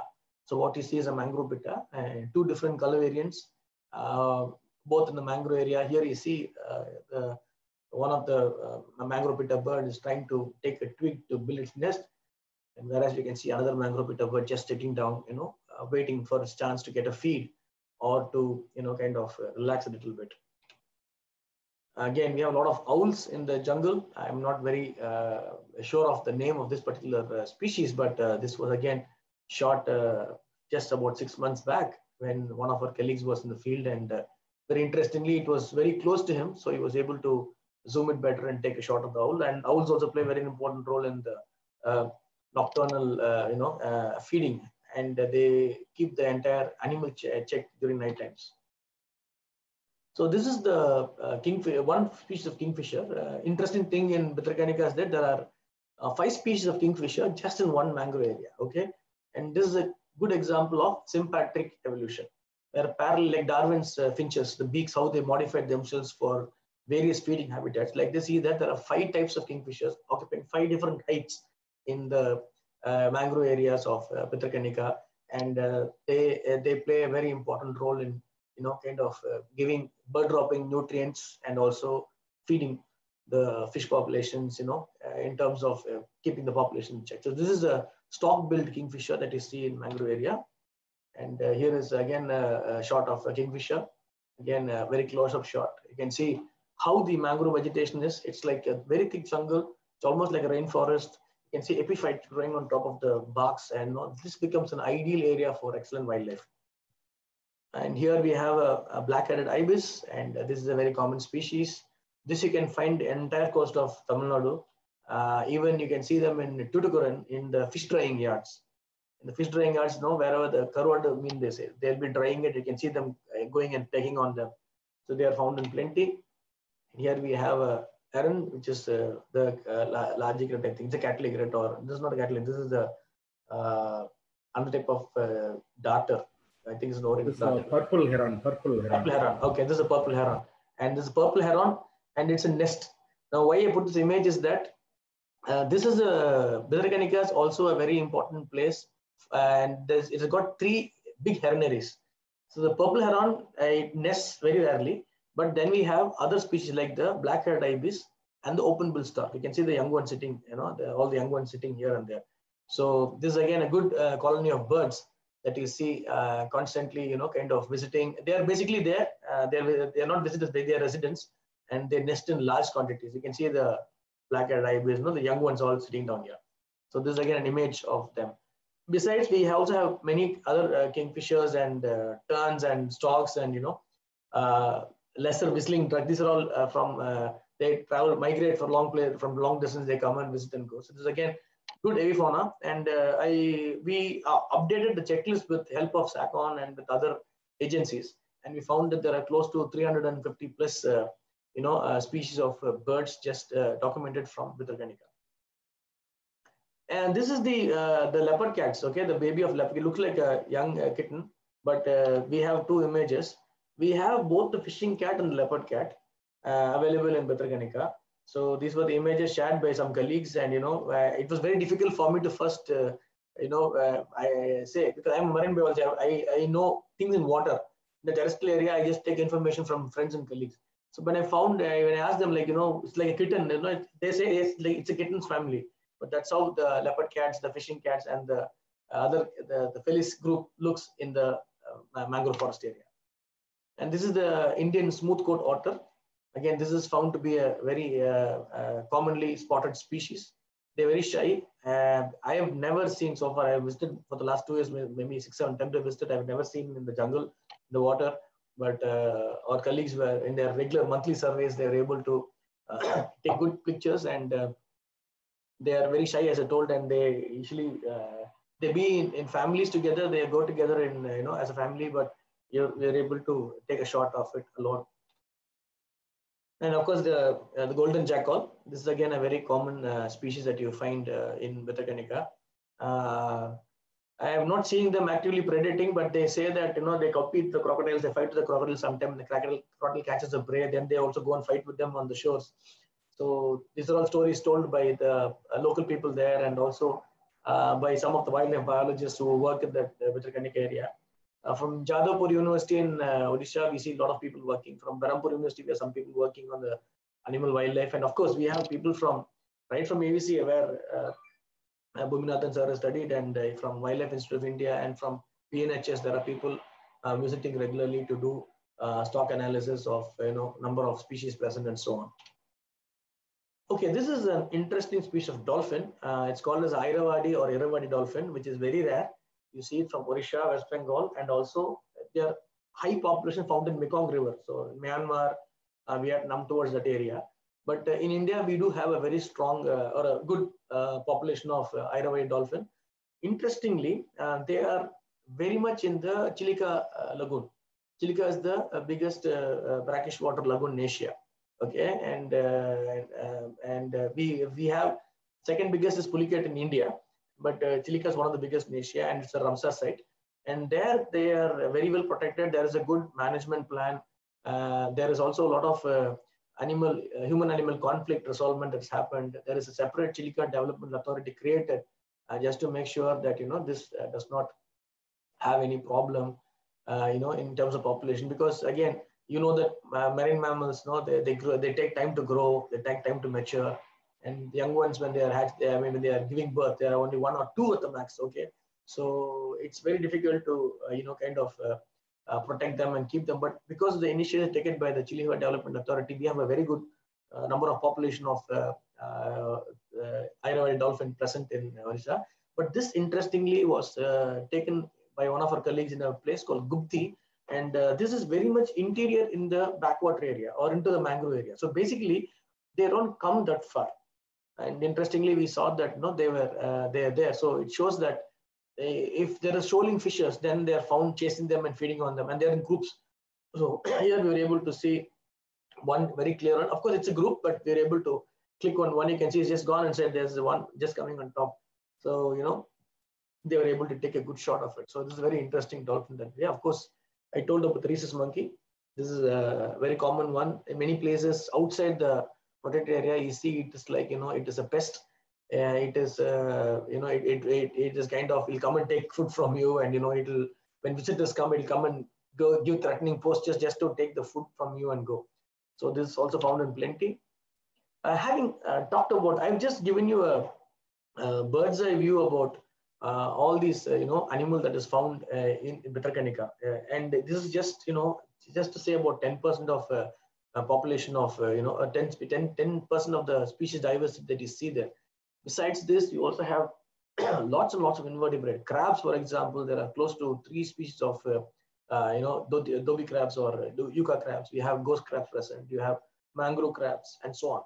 And like that, there are good polychaete numbers. There are a lot of other lichen form plants, and there are associated plants found in the mangrove area. So it's a beautiful environment, but still it is also threatened mainly because when development happens throughout the periphery, then there's a lot of pressure inside. People will try to come into, gain access to come into the protected area. So that issue is a big issue.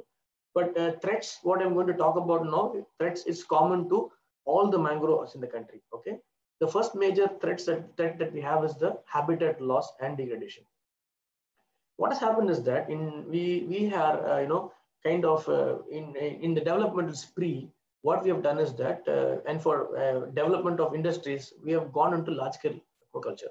So, and for aquaculture in the coastal area, you require silty clay soil, and this silty clay soil is found in very close to river mouths and very close, very much in the mangrove areas. So mangrove areas have been cut and they have been converted to aquaculture farms. So this is a very common phenomenon we see throughout the country, not just in India, but also in entire Southeast Asia, even Sri Lanka, Bangladesh, Pakistan, everywhere. And that is a major problem. Okay, this is a severe habitat loss and habitat degradation. Habitat loss means the animal which lives there has to find a different place or has to totally get extinct from the locality. Okay, and then the degradation. The degradation is that once you cut and trim it, denude the mangroves, then you see that for them to grow back, it takes many years, and reversing back to the original condition becomes very difficult. Second thing that we see is that overexploitation. See, mangroves is also very good for fishery. It's a nursing ground. It's a nursery ground for finfish and shellfish. So in the nursery, you see that what happens is that if you use fishing gears or fishing nets that are which are not eco-friendly, which are having less mesh sizes, then they totally degrade the bed. At the same time, they also catch a lot of non-target fishes. Okay, and that is what is told here in the third point. Okay, so non-target fishery that happens with destructive nets in the mangrove areas and also in off mangroves into the deep waters, where you see that non-target fishery and discard take place. This big industry is a very systematic industry, and the bottom trawling happens. Unfortunately, 15 to 20% of the catch only is the catch that is used for consumption or commercial value. The remaining 70-80% totally goes as waste. And now even the waste is being collected for fish meal industry, where they make poultry feeds and other kind of aquaculture related products. So there you see that there's a problem with that. Then we have issues with habitat displacement. Habitat displacement basically this is a case where you see that the animal does not. It's like I'm being chased out of my house somewhere else, and I don't have a place to stay anywhere. That's a kind of situation. So when animals move out from the habitat, then they go into different habitat or an overlapping habitat where some other group of animals or a higher predator is there. So chance of them to get killed as prey, chance of them to have been displaced is very high. And then we have encroachment. So aquaculture is one part. We have another encroachment. Encroachment, like certain places of mangroves, you see that they have been converted for ecotourism areas. Okay, in name of tourism. Okay, we will also be seeing a little bit of unregulated tourism, but maybe I can couple both together now. See, what happens is that to attract more people for wildlife tourism, a lot of licenses were given bluntly. Okay, and some licenses were without even government's permission or the state's permission or the department permission. It just came up. So this all resulted in a lot of encroachments, and now slowly government has realized, the forest departments have realized that this is more than the carrying capacity. And now they are slowly evicting one by one, and they're trying to bring back everything to normal. This is not the case only for the mangroves.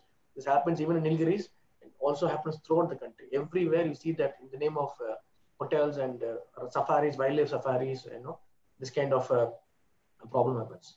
But the major threat that we have is pollution, which is a very hidden issue. Okay, pollution, you can see pollutants, you probably in a developed city, you can see the kind of sewage going in, the effluents released from factories and industries all mixing up and coming together. But you also see that there is always a level which which goes unseen, and that happens in estuaries. Whatever you do right on top of the stream, mining, some kind of mining activity there, that will bring a lot of nutrients which can come and eutrophiate the entire coastal waters. There are also issues where, you know, other pollutants, like for example, people visiting Bhitarkanika, you know, I'll just show the next slide. Maybe I could not find her. here, you see that here, this is what was collected in mangrove area. Okay, we collected some, because one team in our office works with marine debris and microplastics, and a lot of good publications they have. And you can see how much of plastic gets finally from the rivers, everything gets trapped in the mangrove area. And that causes a serious threat to environment. This is a dangerous solid pollution, solid waste, you know, that is accumulating. And we also try to work on fishes caught in the estuarine area, and we try to check their gut content. Interestingly, we found different kinds of plastics. Okay, so which means that whatever man has devised in terms of convenience is now slowly coming back to us. And these microplastics have a lot of dioxins. And we know that dioxins are present in almost the cow's milk and even also breast milk of mothers. So that's the kind of situation we are in. Okay, so pollution can come to any level. So I just touched this point because of the pollution.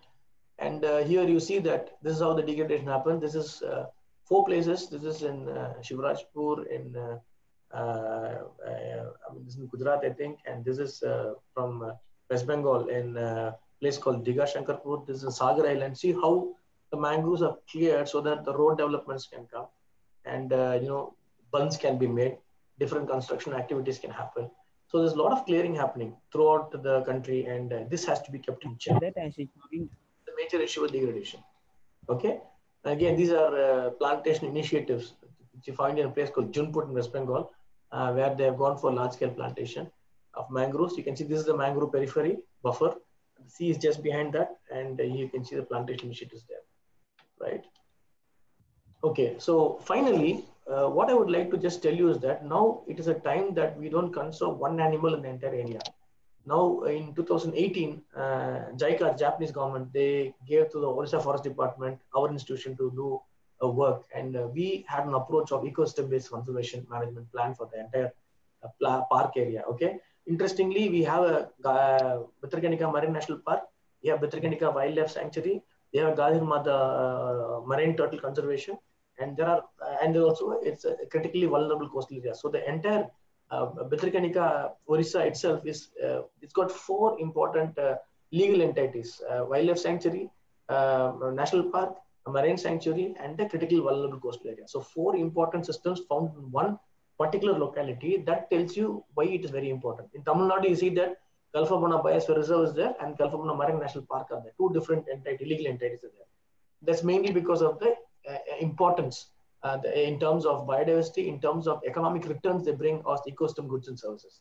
Okay, so that's why now the concept has come where instead of protecting one animal, the entire ecosystem is protected, right? And these are the key drivers for the ecosystem planning.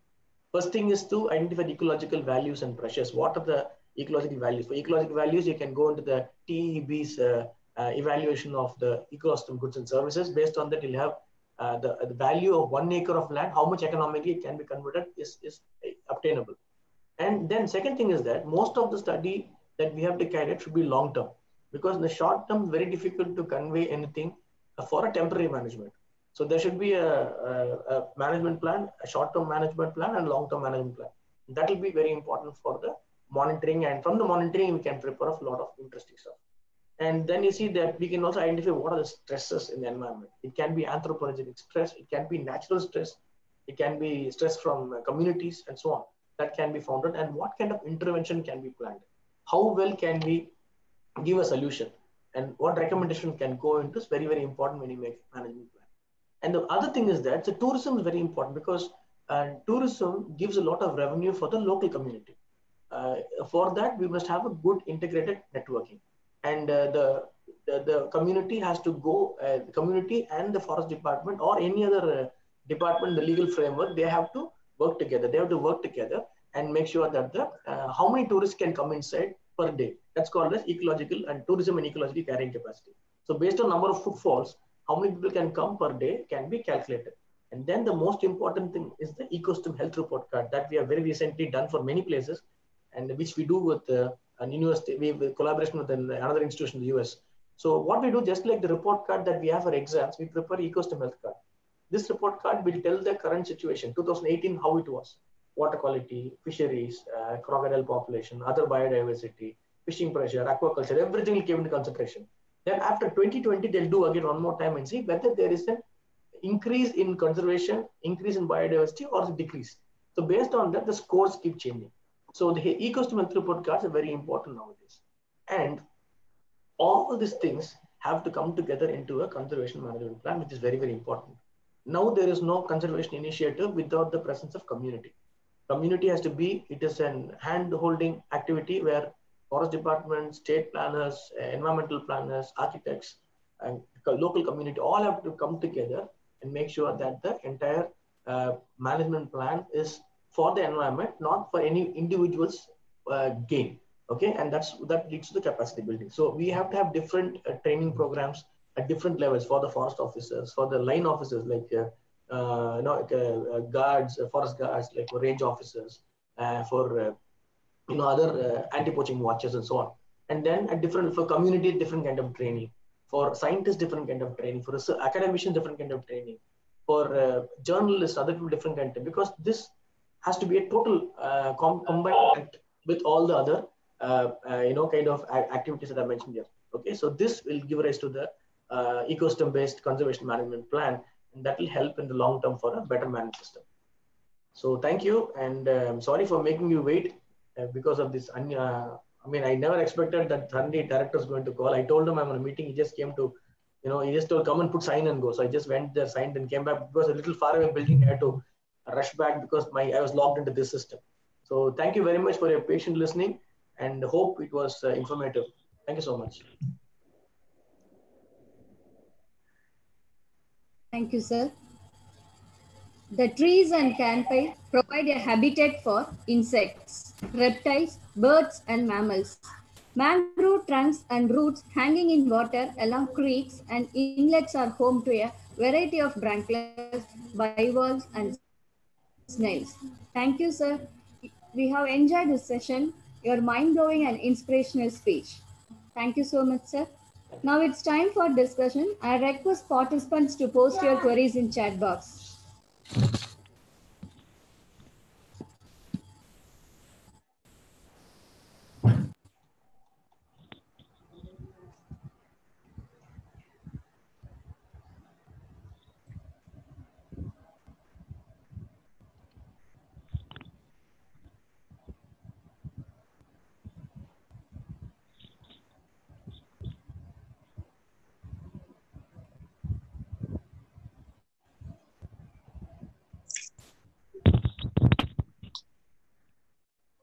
Uma ma'am, is there any questions, ma'am?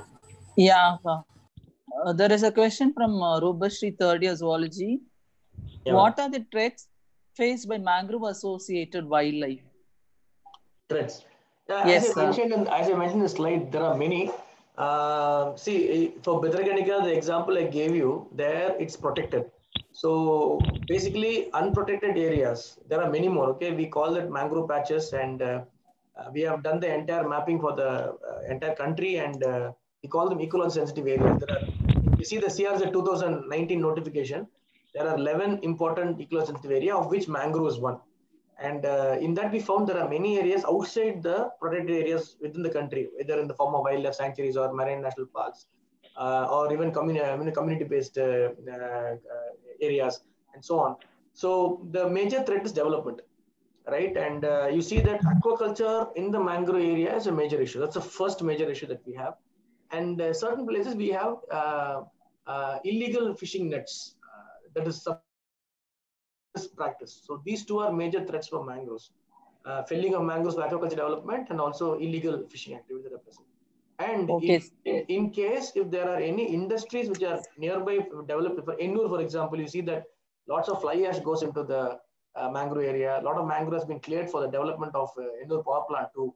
So we have lost a lot of mangroves. So for that, they have to plant, they must do a compensation planting first. And then only they must take the remove the mangroves. There are certain rules available, but very difficult to follow the rules. So these two are the major threats: aquaculture and illegal fishing activities. Thank you, sir, for a very good explanation. We have one more question from Neela. What are the efforts made to protect and conserve mangroves in par with other countries? India is much better in terms of other East Asian countries because mangroves are protected now under eco-sensitive areas. So there will be stricter actions and stringent measures taken.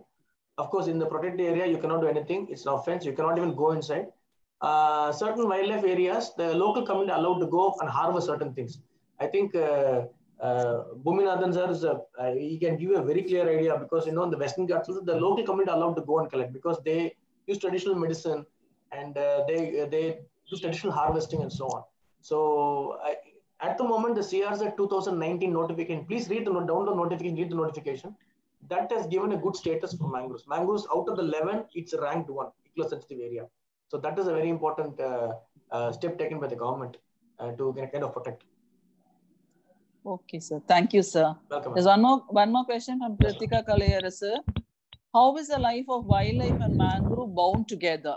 What are the factors that govern them, sir? See, as you saw in the presentation, once you give the habitat, right? If I don't have a house, if I roam about, right, I don't have anywhere to settle down. But if I have a house, I just come inside and stay there. I have a specific place. I try to make it well. I have a boundary and so on. But what has happened is that this house is not available. The habitat is not available. So when you conserve the mangroves, protect them and keep them, in pristine conditions, then you see automatically wildlife increases. So that's why I said now it was protecting first the tiger protecting, then the entire habitat will go. Now the concept has become where ecosystem or the habitat is protected.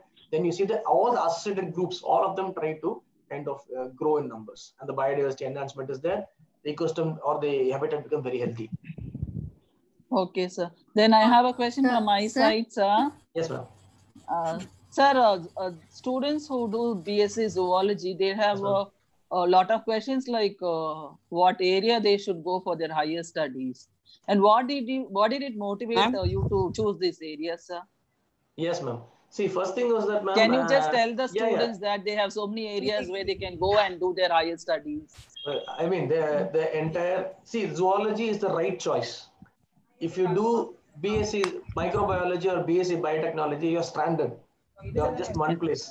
Okay. Yes. BSc zoology gives you a diversity of scope available. You can be anything. You can be a wildlife biologist like Bhuminathan. You can be a marine biologist like me. Right? There is a lot of scope. I mean, there are lots and lots of programs. Like you can be a marine biogeochemist. You can be a pollution toxicologist. You can be a marine. You can be a fishery specialist. So the scope is plenty, and ocean is like it's like a treasure house.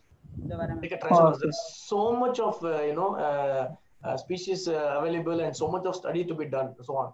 So my interest to be a marine biologist was right from my younger days, because I used to have a lot of aquarium at home. My father, though he's a physics man, he used to always love nature. I used to go on nature trails and nature treks with my father. And after my BSc, I got a scholarship from British Columbia. So I went to Maldives to get underwater training, and then I started to work on the fishes. That give me the interest to do marine science. And I did marine biology very close to in Parangipete. Okay, MSc 97, 99 was the time, and Kadalur was my route every day. Every time when I used to go home to come to Chennai. So that made interest, and from there was no stopping. After that, I just kept moving on. That's it. Okay, sir. Very good explanation. Sir. Thank you, sir. I have one more thing, sir. As being an institution for girls, how far is it safe for girls to take areas like this and do higher studies and research and something like that? Ma'am, I have two project staff of mine who teach diving to me. Scuba diving. Okay, I have two excellent trained lady staff. Okay, youngsters. One is 26 and one is 36. Okay, sir. They are scuba divers. See, there is no difference between boy or a girl or a man or a woman. Nothing like that. It's equal field. And in fact, I would say that girls have better hands. Our hands are very clumsy. When you start doing anything, we do everything in haste. But whereas the ladies have very... feedback link அனுப்பல நீங்க நான் உங்களுக்கு message அனுப்பிட்டேன் அதுல அனுப்புங்க நான் wait பண்றேன் we have very safe WhatsApp ல நான் அனுப்பிட்டேன் ப்ளீஸ் எந்த ஃபீட்பேக் நான் அந்த WhatsApp க்கு அனுப்புங்க எனக்கு சுமலதா மேடம் சார் பேசிட்டு இருக்காங்கப்பா so you have a very good hand, and I'm sure that you will be able to excel very well. Okay, sir. Thank you so much, sir. It was a very good presentation. We all liked it so much. Thank you so much. One more question from Aswin Pradeep, sir. Yes, what is carbon sequestration in Tamil terms? in simple terms? And what are the role played by MOEF and CC in mangrove conservation? Okay. First thing, I am a hybrid, so my Tamil is not good. Okay, my father's from Kerala, my mother's from Andhra. I was raised in Tamil Nadu, and I was waiting when I will leave Tamil, so I did French throughout. Okay, but Tamil la vandittu carbon sequestration, I can get back to him. I do not know the exact term. I can probably ask some of my colleagues who are well versed. They know it. Okay. See the amount of carbon in the atmosphere, like carbon dioxide. No, for all the greenhouse gases. Carbon dioxide, they all go and make a blanket trap, and you see that it does not allow the exchange to take place, and the radiation does not go on. That's why the global warming happens. Okay, carbon sequestration means the carbon which is found excess, this gets trapped. It gets trapped in different under the soil, on surface soil, and within the plant vegetation. So the plants always they take in oxygen, take in carbon dioxide, give out oxygen, right? So they are healthy. They give us healthy environments. So these mangroves, everything, they trap carbon, not only trap carbon, give oxygen, they also trap it, put under the soil so that it can minimize the effect on the environment. This is in simple term, but this is a role of a biogeochemist. There are specific scientists who work on that biogeochemist, and they go into all calculations, which I'm not for. Okay, I do not know those calculations. So this in general. And the role of MOFCC is that anything on the environment, there are different departments. Our institutions basically for coastal. Anything happening in the coast, underwater, above the water, on the coastal areas. Mangrove, salt marsh, seagrass beds, corals, all this come under a purview. We say how much status is there. And we also give the number of every year, how much is every year, every alternate year, how is the number of species that have gone up or gone down and so on. So that's the role we play, MOFCC plays that role, protection, conservation, and also to enhance better livelihood opportunities. Yeah, I hope I have answered the question. I think Kavita ma'am was the one who asked that question. Hope I answered the question, ma'am. Yes, sir. Yes, sir. Okay, ma'am. Thank you. Thank you so much, sir. Most welcome, ma'am. Thank you, sir. Both of you have clarified all the queries raised by our participants. I hope all enjoyed this session. And with this, we move on to formal vote of thanks. Before that, I request all the participants to fill the feedback form, which is posted in the chat box. Now I welcome Dr. Anita, Assistant Professor of Zoology Department, to deliver a vote of thanks. Okay. Am I audible, ma'am? Am I audible, ma'am? Yes, you carry. You are audible, ma'am. You carry on. Okay, ma'am. Very good afternoon to all. The essence of all beautiful art is gratitude, and because of our department, I take this opportunity to propose vote of thanks to our chief guest, Mr. Bhuminathan, for her wonderful presentation on wildlife and their habitats in Tamil Nadu. Thank you, sir, for your very interesting and lively presentation. It took us to the forest, and we all had very good time with animals. I express my sincere and heartfelt thanks to our speaker of second session, Dr. B. Deepak Samuel, for his valuable talk on mangrove-associated wildlife. Thank you, sir, for your beautiful presentation of the topic. I am grateful to Dr. K. Mullai, Assistant Professor and Head, Department of Zoology, and the Principal in charge of our college, for her constant support and encouragement. Words are powerless to express my gratitude. Our highest appreciation goes to our librarian, Dr. A. Anbu Jebamalar, for her goodness, kindness, and support from Square One.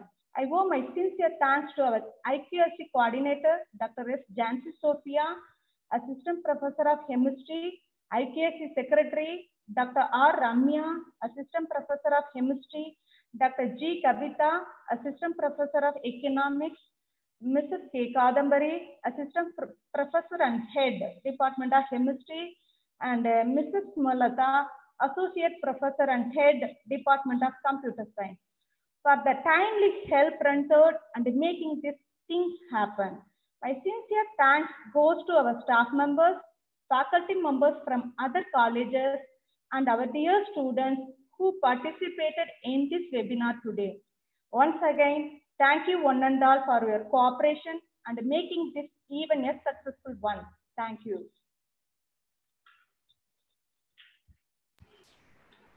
Thank you, madam. Thank you so much. Thank you. Thank you so much, and all the very best for the next day tomorrow. Yeah. Thank you so much for joining us. Thank Joining you, us, sir. Thank you, sir. Sorry for both the making resource you persons. wait. It's Yeah, okay, sorry. sir. It's okay, sir. Thank you, sir. God bless. Bye-bye. See you. Thanks.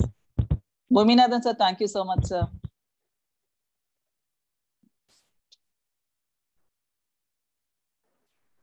Hello, Uma ma'am. Shall I start live streaming? Yes, sir. Yes, ma'am. Yes, madam.